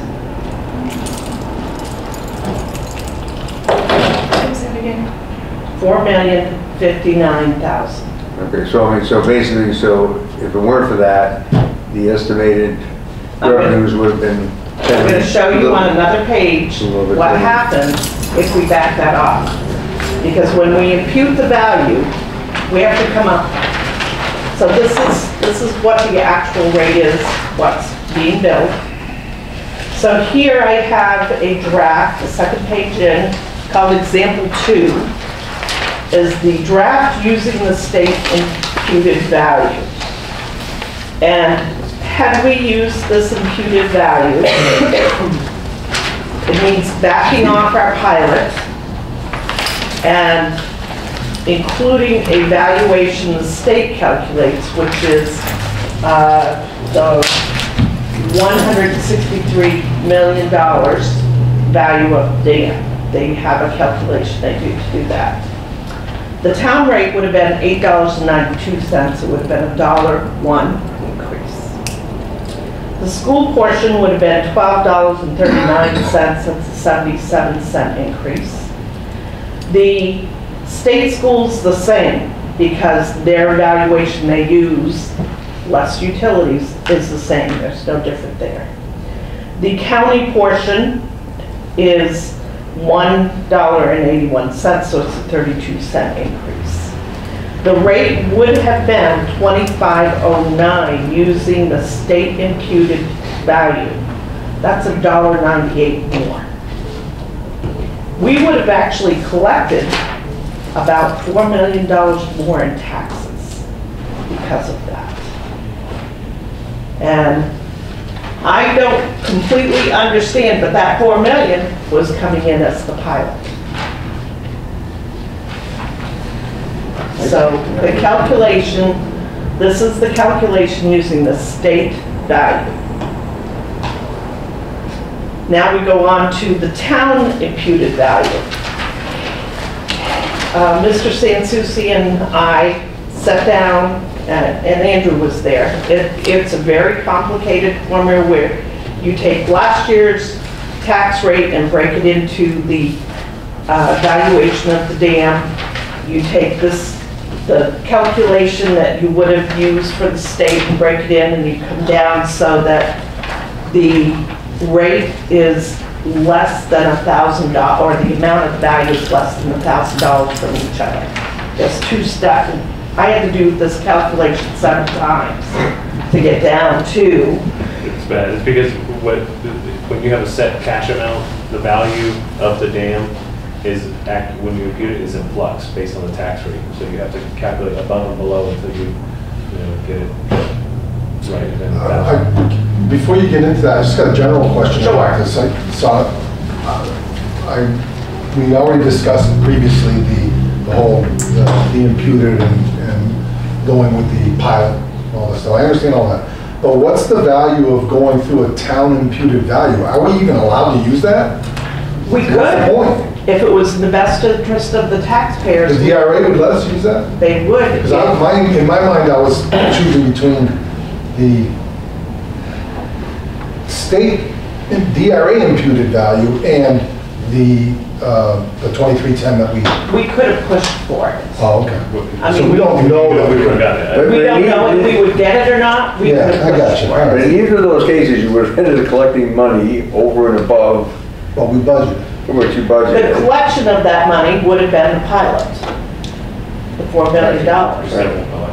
So, Yeah, we essentially doubled that. so then next year you vote to use those excess funds to drive the tax rate back down? You Or- could. Right, that's what really we could have gone through that exercise. Yeah, except- In the meantime, we're gonna fight a $25 tax rate. Yeah, a bump in the road.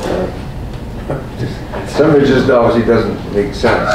So using the town's imputed value, we would have had a tax rate of $24.34.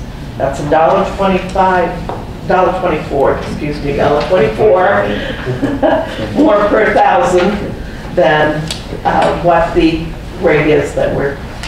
So obviously, I mean, when you, at first blush, when you gave us numbers 6 weeks ago, or whatever it was, and we were at 83 cents or whatever.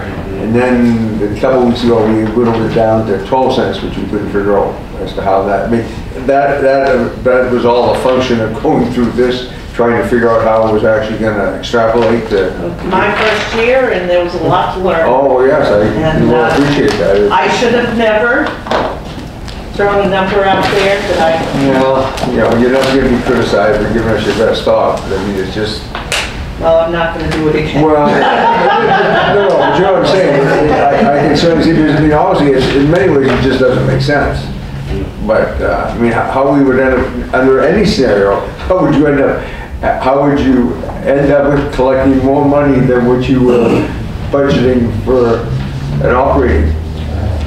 Yeah, that You're doesn't. basically taxing the dam twice, Well, in a way. Well, they wouldn't get taxed. They wouldn't get It'd be taxed. the voters. I mean, Yeah. Yeah, the voters would be taxing the amount of the dam Yeah. while the dam's already Fund paying. unreserved fund balance. Yeah, I mean, obviously, you can't do this, but in simple terms, you think you would, whichever one of those other scenarios you would use, then you would figure out what your actual operating budget was gonna be, and it was gonna be 88% of what the revenues are gonna be. You would just take the tax rate, discount it by 12%, and that would be your tax rate, so you'd end up back at 2310 Right. anyway. Right. But I'm not saying they would let you do that, but if you were doing it in the real world, I mean, you would obviously figure, well, if somehow it came out 12% high, you would just back it down and send the bill. So going forward, Thank you, Jim. oh, thanks, Jim. So going forward, we always, at this time of our process, we have this value or this total tax base that we know if we go up, spend X amount of dollars, that's $1 on the tax rate, or it's 50 cents. Do we have that number here? I have it on this. Good. Okay? All right. So, one thing I did want to mention, and I did make copies of this for everybody, but our fund balance, because of some rollbacks back into our fund balance by the auditors, our audit is always behind time, so we're not quite sure if they're going to allow us to continue carrying some of the old warrant articles. This is 2018 audit. Yes. Right. So we had Dell Stamp that we hadn't expended anything out of for a year. There hasn't been a lot of movement on it. There's a lot of questions on what we need to do to get that going again and how much it's going to cost. So the auditors made us roll back into the fund balance $105,000 plus change. So that added to the fund balance. We had to roll back an energy opera house expenditures that was supposed to be part of a grant. That added $34,000 back into fund balance. We had to do the fire truck because that's been 2 years. We've been trying to get a grant. We have not been approved. It's $25,000. We had to roll back the opera house rigging because that has carried more than 2 years. And we have movement, but we haven't paid anything out yet. And there was no invoice to pay anything out, and there may not be till the beginning of the year. So we're going to have a warrant article to bring some of that money back to do that project. So that rolled back in $15,000. We did have revenues more than the budgeted revenues, which help add to the fund balance. And when I estimated revenues this year, I believe I estimated extremely tight, trying to get that tax rate to be level. Tight meaning high. I estimated a little high, but I believe we're going to get there. Yeah, in line with our over collection. If there's a window, we're on the top. We had $160,000 more.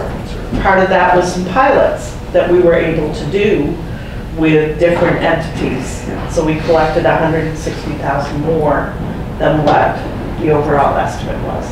I'm estimating this stuff in September. I reviewed again the end of October with DRA. I have no prediction. If I had a prediction that far out, I'd be buying stocks and I wouldn't be working here. That's at Microsoft working away. And then we had about $94,000 between old encumbrance balances. Warrant articles didn't get fully expended because we saved money on them.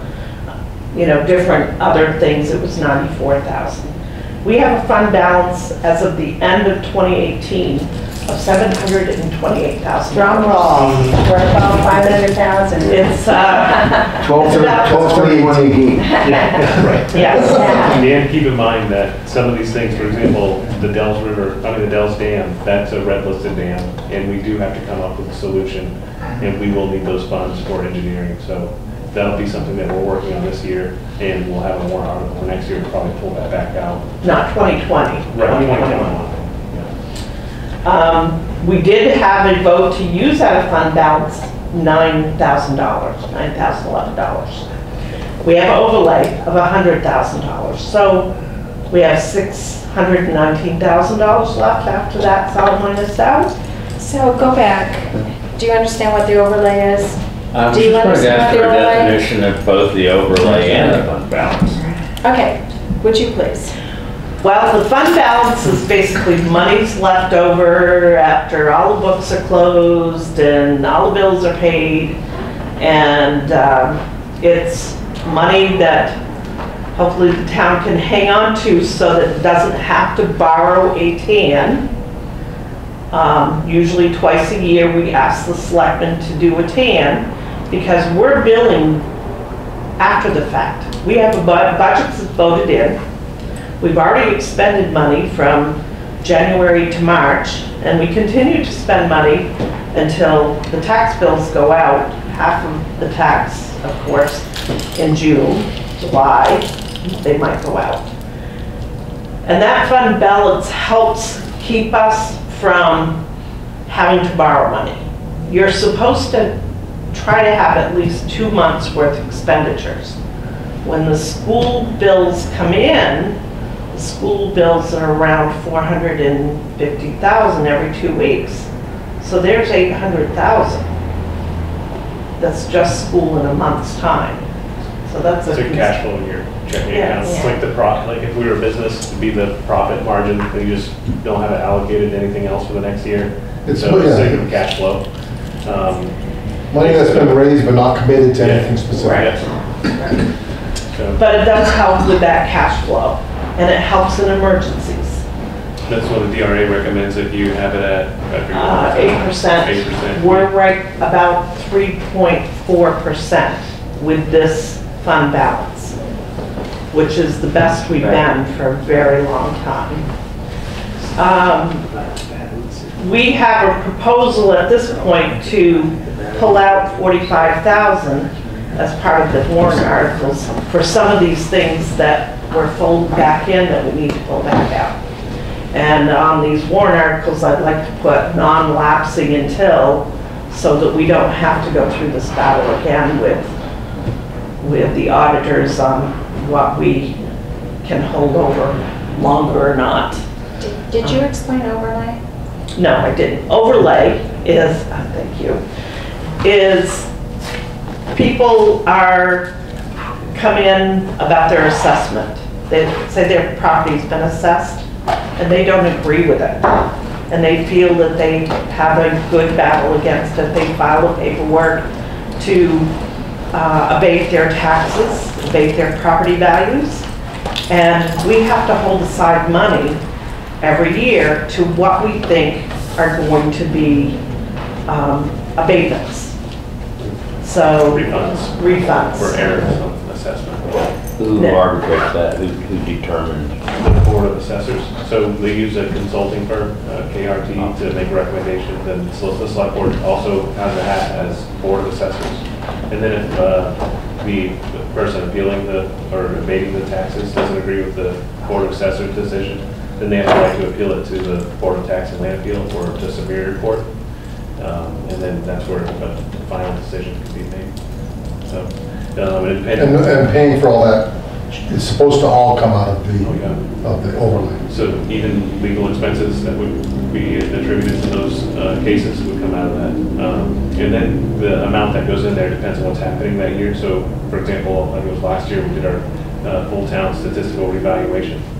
And so whenever you revalue everybody's property, you're going to find errors, you're going to find people who disagree. And so we had a higher value last year. We had it at 150 or 200? 200. We had 250 last year. And so whatever was remaining from overlay. So where does the overlay where does that come come from? Thank you, Dan. Well, That's in your it's tax rate. set aside. It actually gets, if you look at your tax rate sheet, Okay. you're gonna see that you add back in the overlay. So when we bill out for taxes, that's part of that. It's added back into the cost of the town. When the board sits down to set the tax rate, so what they just did with this 23, to get us to the 2310, that's one, there's multiple consideration. One is use of fund balance, and then the other is overlay. Is overlay though separate from fund balance? It's not in fund balance, is it? It's not in fund balance, It's it has to actually- be set aside. Right, oh yeah, but it's like two separate savings accounts there. Yes. Or contingency accounts, if you would, right? Well, I mean, it doesn't, from year to year, it does not build up, correct? No. Yeah, so if when the board makes a decision to add overlay, Yeah. they're adding that as an expense, basically, To on your top of tax. the budget. In that It gets factored in. that That's given right. year. So then if it's collected and unused, then that could go into the fund balance. So it could be folded over into fund balance if it's not used. And But it also could just sit where it is. it too. could, Yeah. it could. Okay, It depends so- on the auditors. Right, okay. Because when you had the fund balance up to $728,000, but then you minused out of that the overlay. $100,000. Yeah. I guess I didn't really understand. why Okay, that- I minused out of it the $100,000 because we're gonna have tax bills next year that will be abated. We still have abatements going on. Right, but we have a balance in the overlay account at the end of this year. We will have a small balance because we've already expended, as of the tax rate setting, we had already expended 89,000. Okay, so virtually the overlay was gone. Yeah. So we had to create a new overlay, You so. almost have to create it every year. Right. Yes. Well, I don't be created every year, I mean, You add money to it. You add money to it if you have some known abatements or legal issues with BTLA, you would add to it. But this year we added less because last year we had the statistical reval, so we expected there might be more. Yeah, I mean, there's court cases out there, but we have no idea when the decision will come. Okay, so basically, out of our fund balance, we're moving $100,000 to overlay. Yeah, we want to make sure Right. that it, What is the recommended amount? in overlay, Is there one? there's a maximum and it's based on your budget every year. We probably could have, if we wanted to, put in over 700,000. At one time, Karen, if you remember when we were having our discussion with regards to the dam valuation, however many years ago, we had maxed out, Yes. because we knew at some point in time there was going to have to be a settlement. And I think, but we had maxed it out. We would have put more in, but I think we couldn't because there was a maximum to it. All right. Any questions on that? Last night. No. It's clear as mud, right? Clear as mud. Sitting here still put it in the fund balance and then transferred it when you needed it? I think there was a, You can get it up to 12. We were able to encumber the overlay and continue because we had that lawsuit happening. I understand, but if you reach the limit of that, couldn't you put it in the fund balance? and It's a then- limit every year. right, but yes, And yeah, then you you could could have add- also increased the fund balance at the same time, which maybe we did do that too. I can't remember. You'd have to ask Eddie more of Yeah, that. I guess it doesn't matter at this point, I'm just, Yeah, but yes, yeah, you could have created your own yeah. separate, if you would, yes.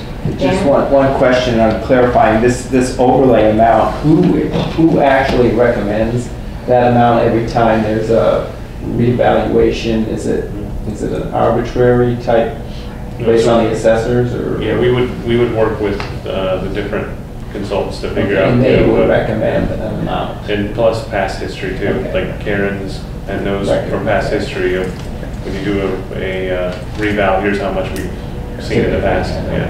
I think past history would be a bigger player, Mhm. myself. Mhm. How many cases you are complaining about KRT? If you remember, I don't We have. get complaints. complaints. People want to reassess the Oh, property. you mean abatement? Abatements. Yeah, Yeah. I mean, Remember the number we had? 20, 30, 40, 50? I'd say probably 50s. Yeah, somewhere around 50 would be close. Carry. Okay, that's all right. That's a guess. And they can range from $100. Yeah, it could be something as small as, I've seen 100 or less even, up to, I mean, recently we had one that had an error and it was maybe $1,000. But that kind of happens really in two phases, right? The first phase is coming in and questioning the bill. Yeah. And then it's kind of looked over to make sure if there's anything obvious mistake that was made, that whatever, which then results in an adjustment. That's The right. 50 would be when somebody said, I don't really agree with this, you guys need to take a closer look at it. Yeah, and they, sometimes somebody will come in with an independent market analysis of their property and there's no error, based on the state's formula. It's just they get a better market analysis that, you can't disagree with. And sometimes that's the case. But someone can, you don't have to wait for a revaluation here. If you do have an error that's on there, like for example, a wrong size deck, or it says you have 3 bedrooms and you have 2, those kind of things you can come in and work with an assessor on, I think. And those usually get Those get corrected. resolved. So when you make those changes in the middle of the year, anytime, I know that the data will be corrected and reflected on your next tax bill, but will the value actually be changed too? I'd have to ask our assessors. Yeah. I don't think we'll give you a discount, but Bill, you're. No, I understand. That question came up to me today. It's not retroactive, right? Yeah. 10 years. So there's a lot of process into going into calculating the tax rate. It's not just one piece of paper. There is so many pieces, so many different reports, and so many different things to look at to come up with those numbers. Yeah, even behind just the revenue is the MS, the 232. MS 535 is the revenues, And then we have the 434, and the school has their own. the 232. Yeah, and then just a slew of department revenue files that then generate, and then that results into, now you have your MS1, which takes the value of it. So what else do you have for us? Okay, how much time do you have? Do you want to hand it out? Go over, yeah, Yes. I think this And is. this is after, this is the results of your work? Yes. It is, well, I want, please, as a chair, there's a couple of things that we specifically do not decide because we wanted to hear your feedback. What's the purpose of the property tax rate issue? That's a good one. Everyone else. We heard that there's, that the tax rate never goes down. And that shows that it's gone up and down over years.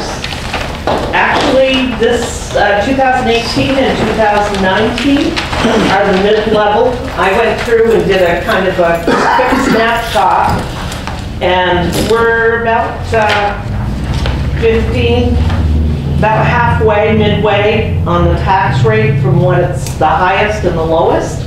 The missing component though is town valuation, which you really. Right. Yeah, that'd be another Call.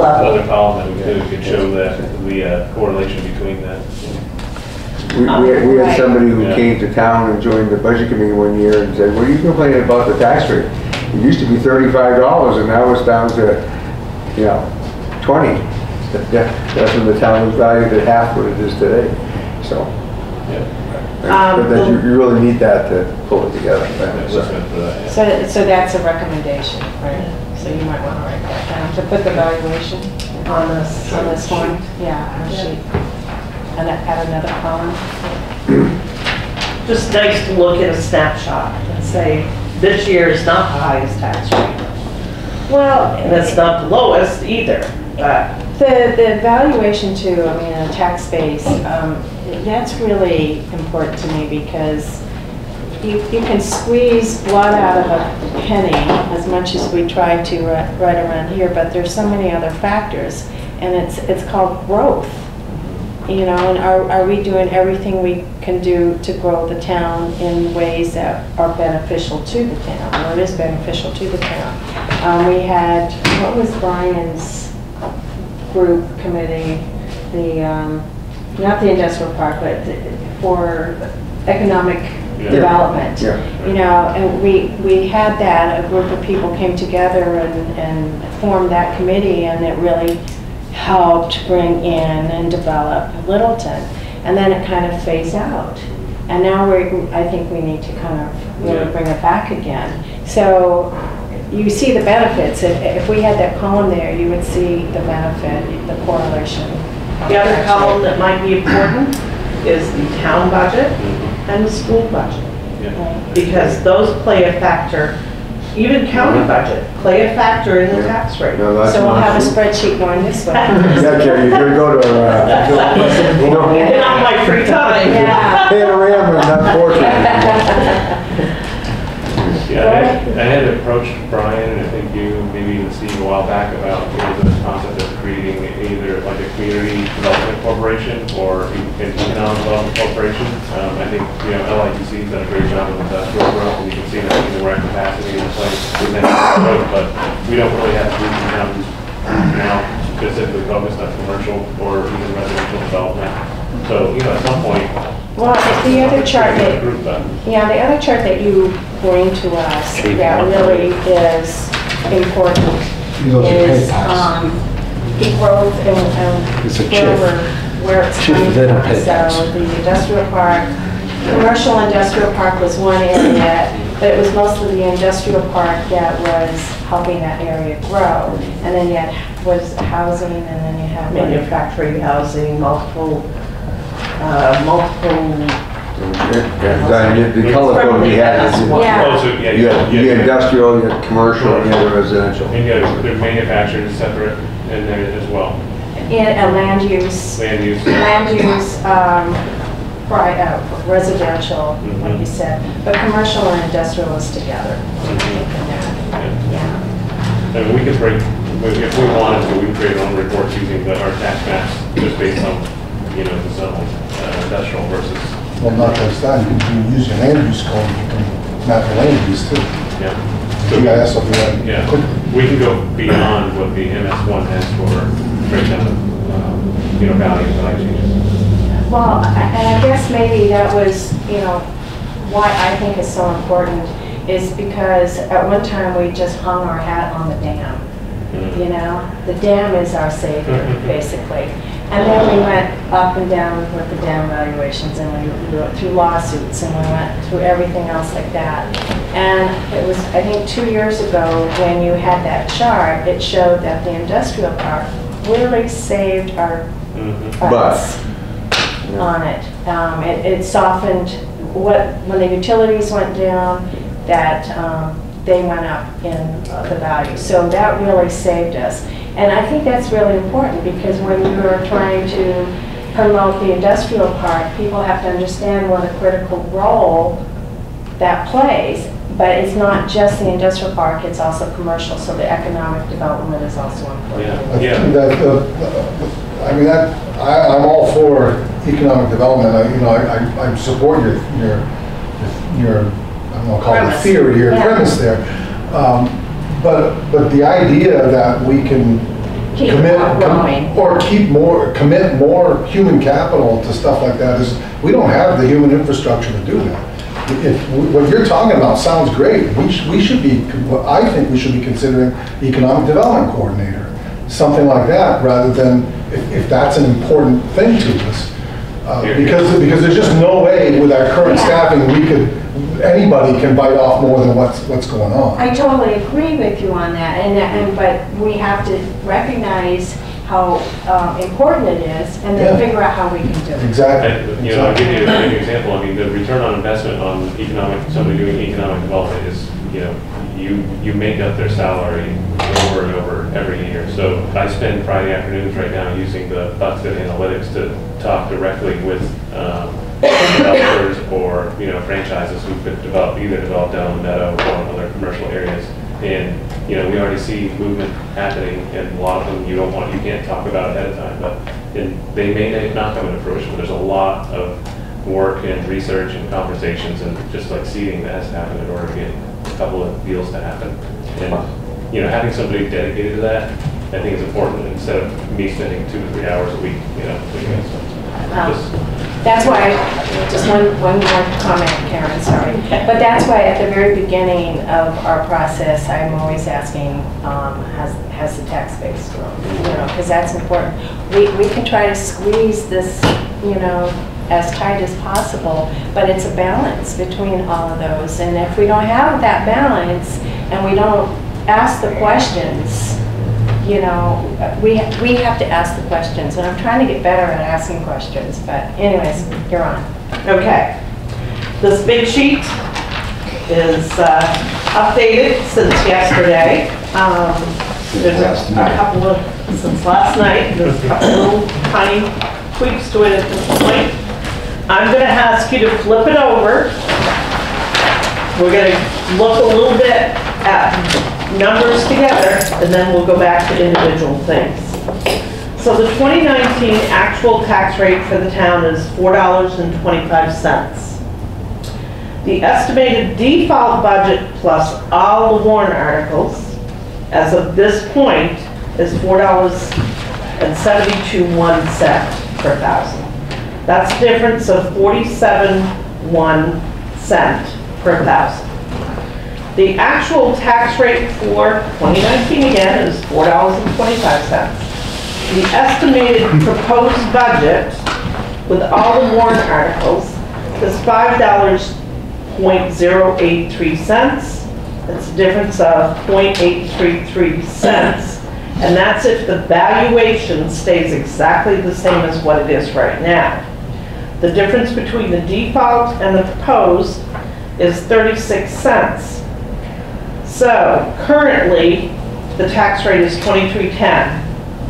So if you look to the right of that number, with the default amount, it's a 47-cent increase. It would be 23.57 if the valuation stayed the same. So in the proposed, with the proposed and all warrant articles, would be 83 cents. So the tax rate would be 23.93. That's where the 83 cents came back. You were a year ahead of yourself. So, that's kind of a quick snapshot. Then you've got your individual warrant articles. The top piece explains how we came up with that $4.721. The next, that's the default, using default numbers, plus all of the approved warrant articles with default numbers. The second piece to this is the total proposed budget and warrant articles and the tax impact. This includes the EMS, starting the revolving fund account, plus adding EMS to the operating budget and starting that revolving fund so that we will have EMS. So the estimate there is the $5.083, which I referred to on the back. Now you have individual warrant articles. Public Works lease purchase. This is where we're hoping to buy, and I have the one that was decided on at last night's meeting that we were going to try to do. This is where we're trying to do a 3-year catch-up instead of trying to get everything all at once. There's lots of extras there, I'm sure. Keep going this way, if anybody else. Part of this, though, with the 3-year, is that the dam will be paid off next year, so that's part of it. So this is option 2. This was the option 2 that was presented to the selectmen. If you look at the sheet, I have in a square, it says current payment on TransCanada. So in 2020, our final payment in the budget is $465,664. So on this plan, we're going to have a warrant article that's going to ask us to allow us to buy 3 at least pieces of equipment totaling $515,000. We want to do a 3-year lease on that, lease purchase, not a bond, lease purchase, to break the payments down. In the first payment on this first bond, or not bond, lease, will start in 2021. So there won't be any payment in 2020. Then in 2021, we want to purchase $520,000 worth of equipment. We do want to start that payment that year. So we'll have 3 years on that. And I'll explain a little bit further down why we're trying to stabilize numbers. So in 2021, there'd be 2 payments, Karen? There would be 2 payments. Okay, the first payment for 2020 and the first payment for 2021? Yes. In 2021. And then 2022, we'll have $426,000 worth of equipment. That is our 3-year catch-up. But that will be, yeah, I didn't put it on here. I guess I I missed that one. Yes, I did. So I've got to recalculate that. But the plan was to try to have the payments, including putting some money in the capital reserve account, match up to about $400,000 to $450,000. So those 3 years, those first 3 years, the goal was to try to have the payments plus the equipment and put aside a little bit of money into capital reserve, so when we got ready to start buying equipment, we would have funds available to purchase them instead of taking leases out or taking a bond out. So the goal is that if you look across this double line on the bottom, is to try to have that amount pretty close to the same running all of these years for the next 10 years. The goal is to try to keep it right around $325,000 to $250,000 to thanks. stabilize it. And to be able to withdraw from it when we get to a point where, like 2030, we have $800,000 worth of equipment that we'll need to buy. We'll be pulling $500,000 from the capital reserve. We'll be able to purchase outright $300,000 of that equipment and put a little bit of money in the capital reserve. So it's to keep building our capital reserve and pull from it when we're doing these big purchases, so it stabilizes that equipment purchase. Now, and it will help stabilize the tax rate, because this is one of the bigger items. These pieces of equipment are one of the bigger items that's on warrant articles. There would be, if something happened, a warrant article was voted down to buy some of this equipment, we would have to do a catch-up on it at some point. But that would be a wrench that we would have to work out, and it might be on the next year's. This is an effort to, all right, we have the transfer, or the Trans-Canada payment will be paid off in 2020.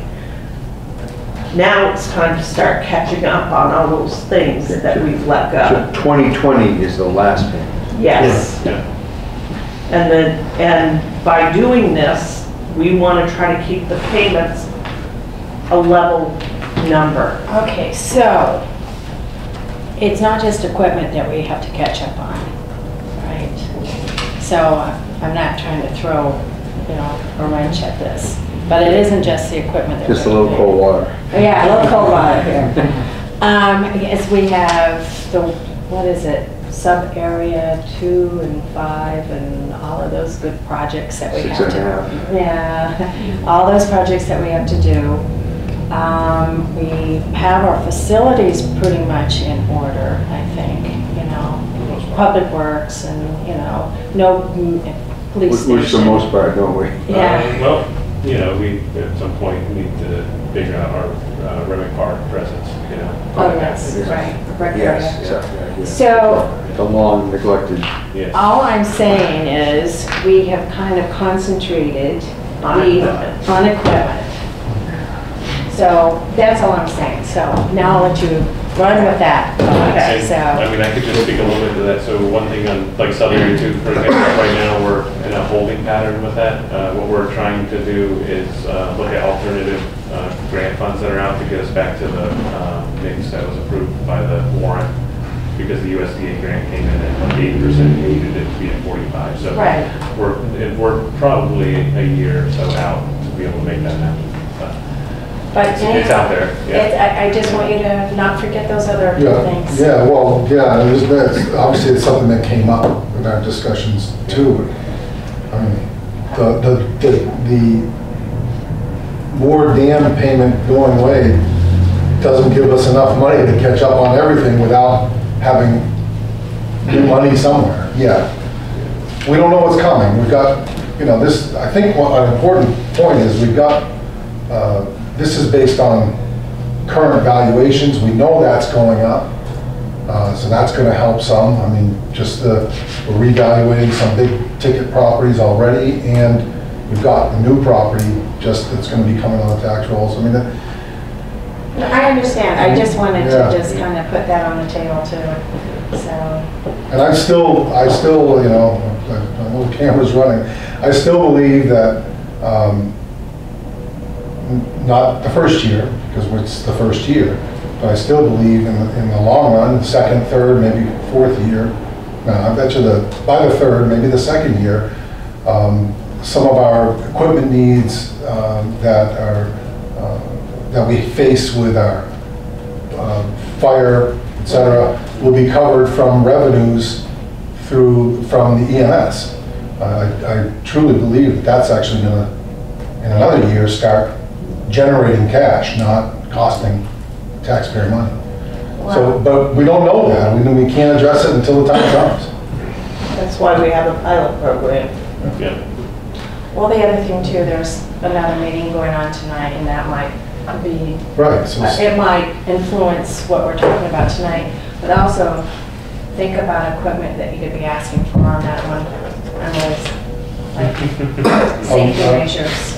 Oh. Yeah, there's a zoning meeting happening right now. I'm planning on going to, There's a large crowd gathered right now, so. I think there's That's quite at Medios? Millions. Well, anyways, quite a bit of negativity. so it is almost 6:30. So we have a meeting, we should have a meeting next Tuesday for agenda setting on that. I was hoping that we could really dig into and finalize it. So if we need to have pizza next week, we can have pizza. Yeah, So- Providers.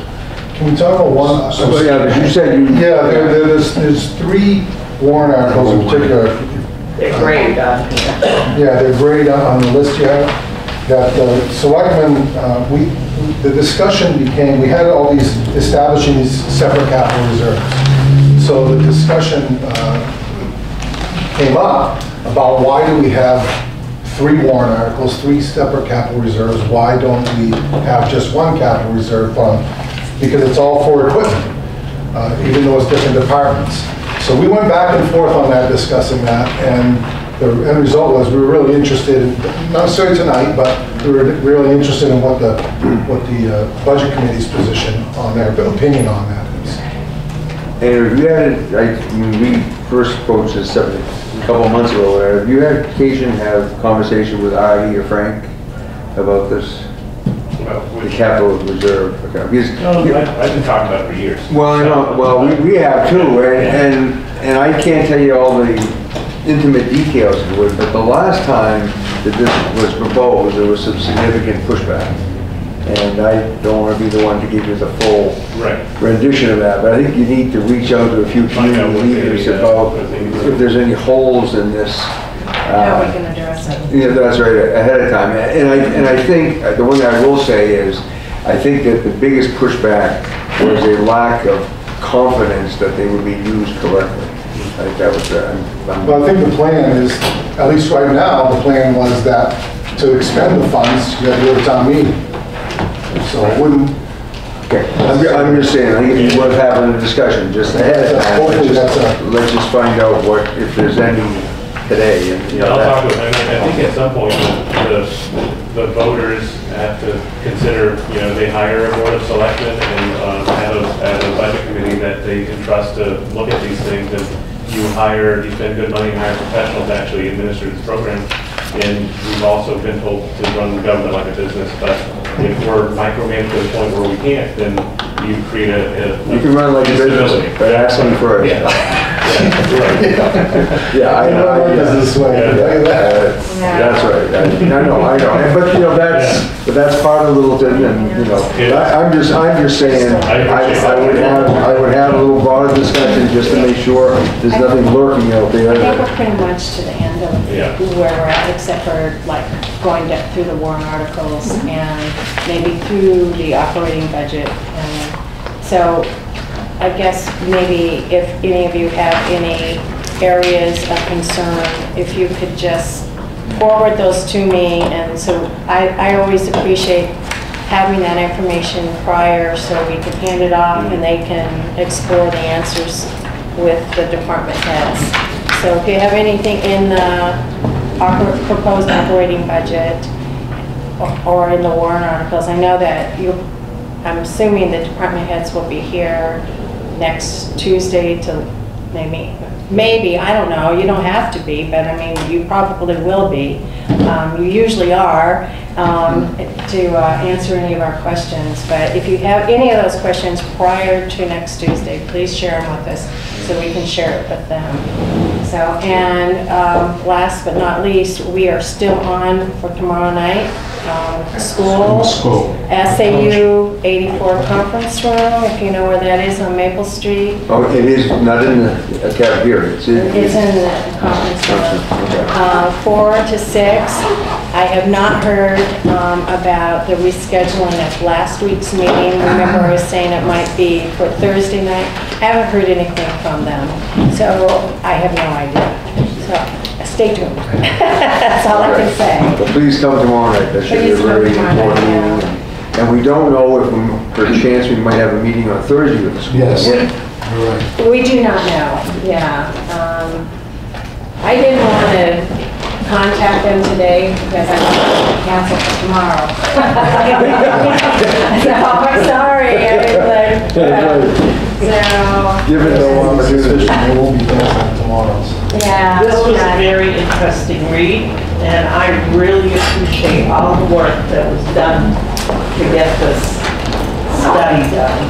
Yeah, there's a lot of information that we didn't include in there because we couldn't make direct comparisons.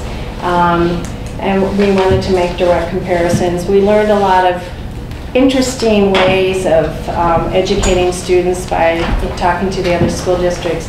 Unfortunately, we were doing the study during the summer, and many of the counterparts that we needed to talk to in the other school systems were on vacation, so you had to wait for them to come back. And then all of a sudden, it's the beginning of a school year, and they didn't have time to really, so you could probably take this to another level, but we just did. By the time we were done, we were pooped. So, anyways, so thank you. Meeting adjourned, sir? Is nothing else that, okay.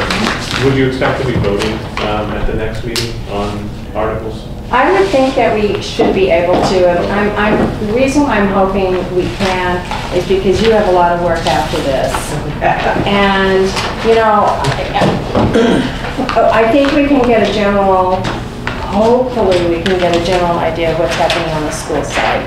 And, as much as we don't want to take away from the town because of a school issue, it's still a coordinated effort. And so stay tuned, that's all I can say. If you plan on voting on the warrant articles at the next meeting, then that kind of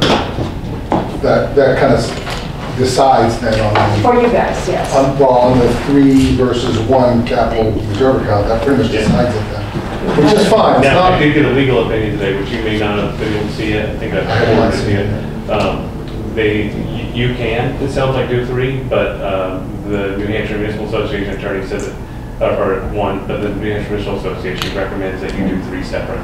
Okay. And they had a series of reasons why that were pretty practical, but. Just add that to the list of things I'm wrong about.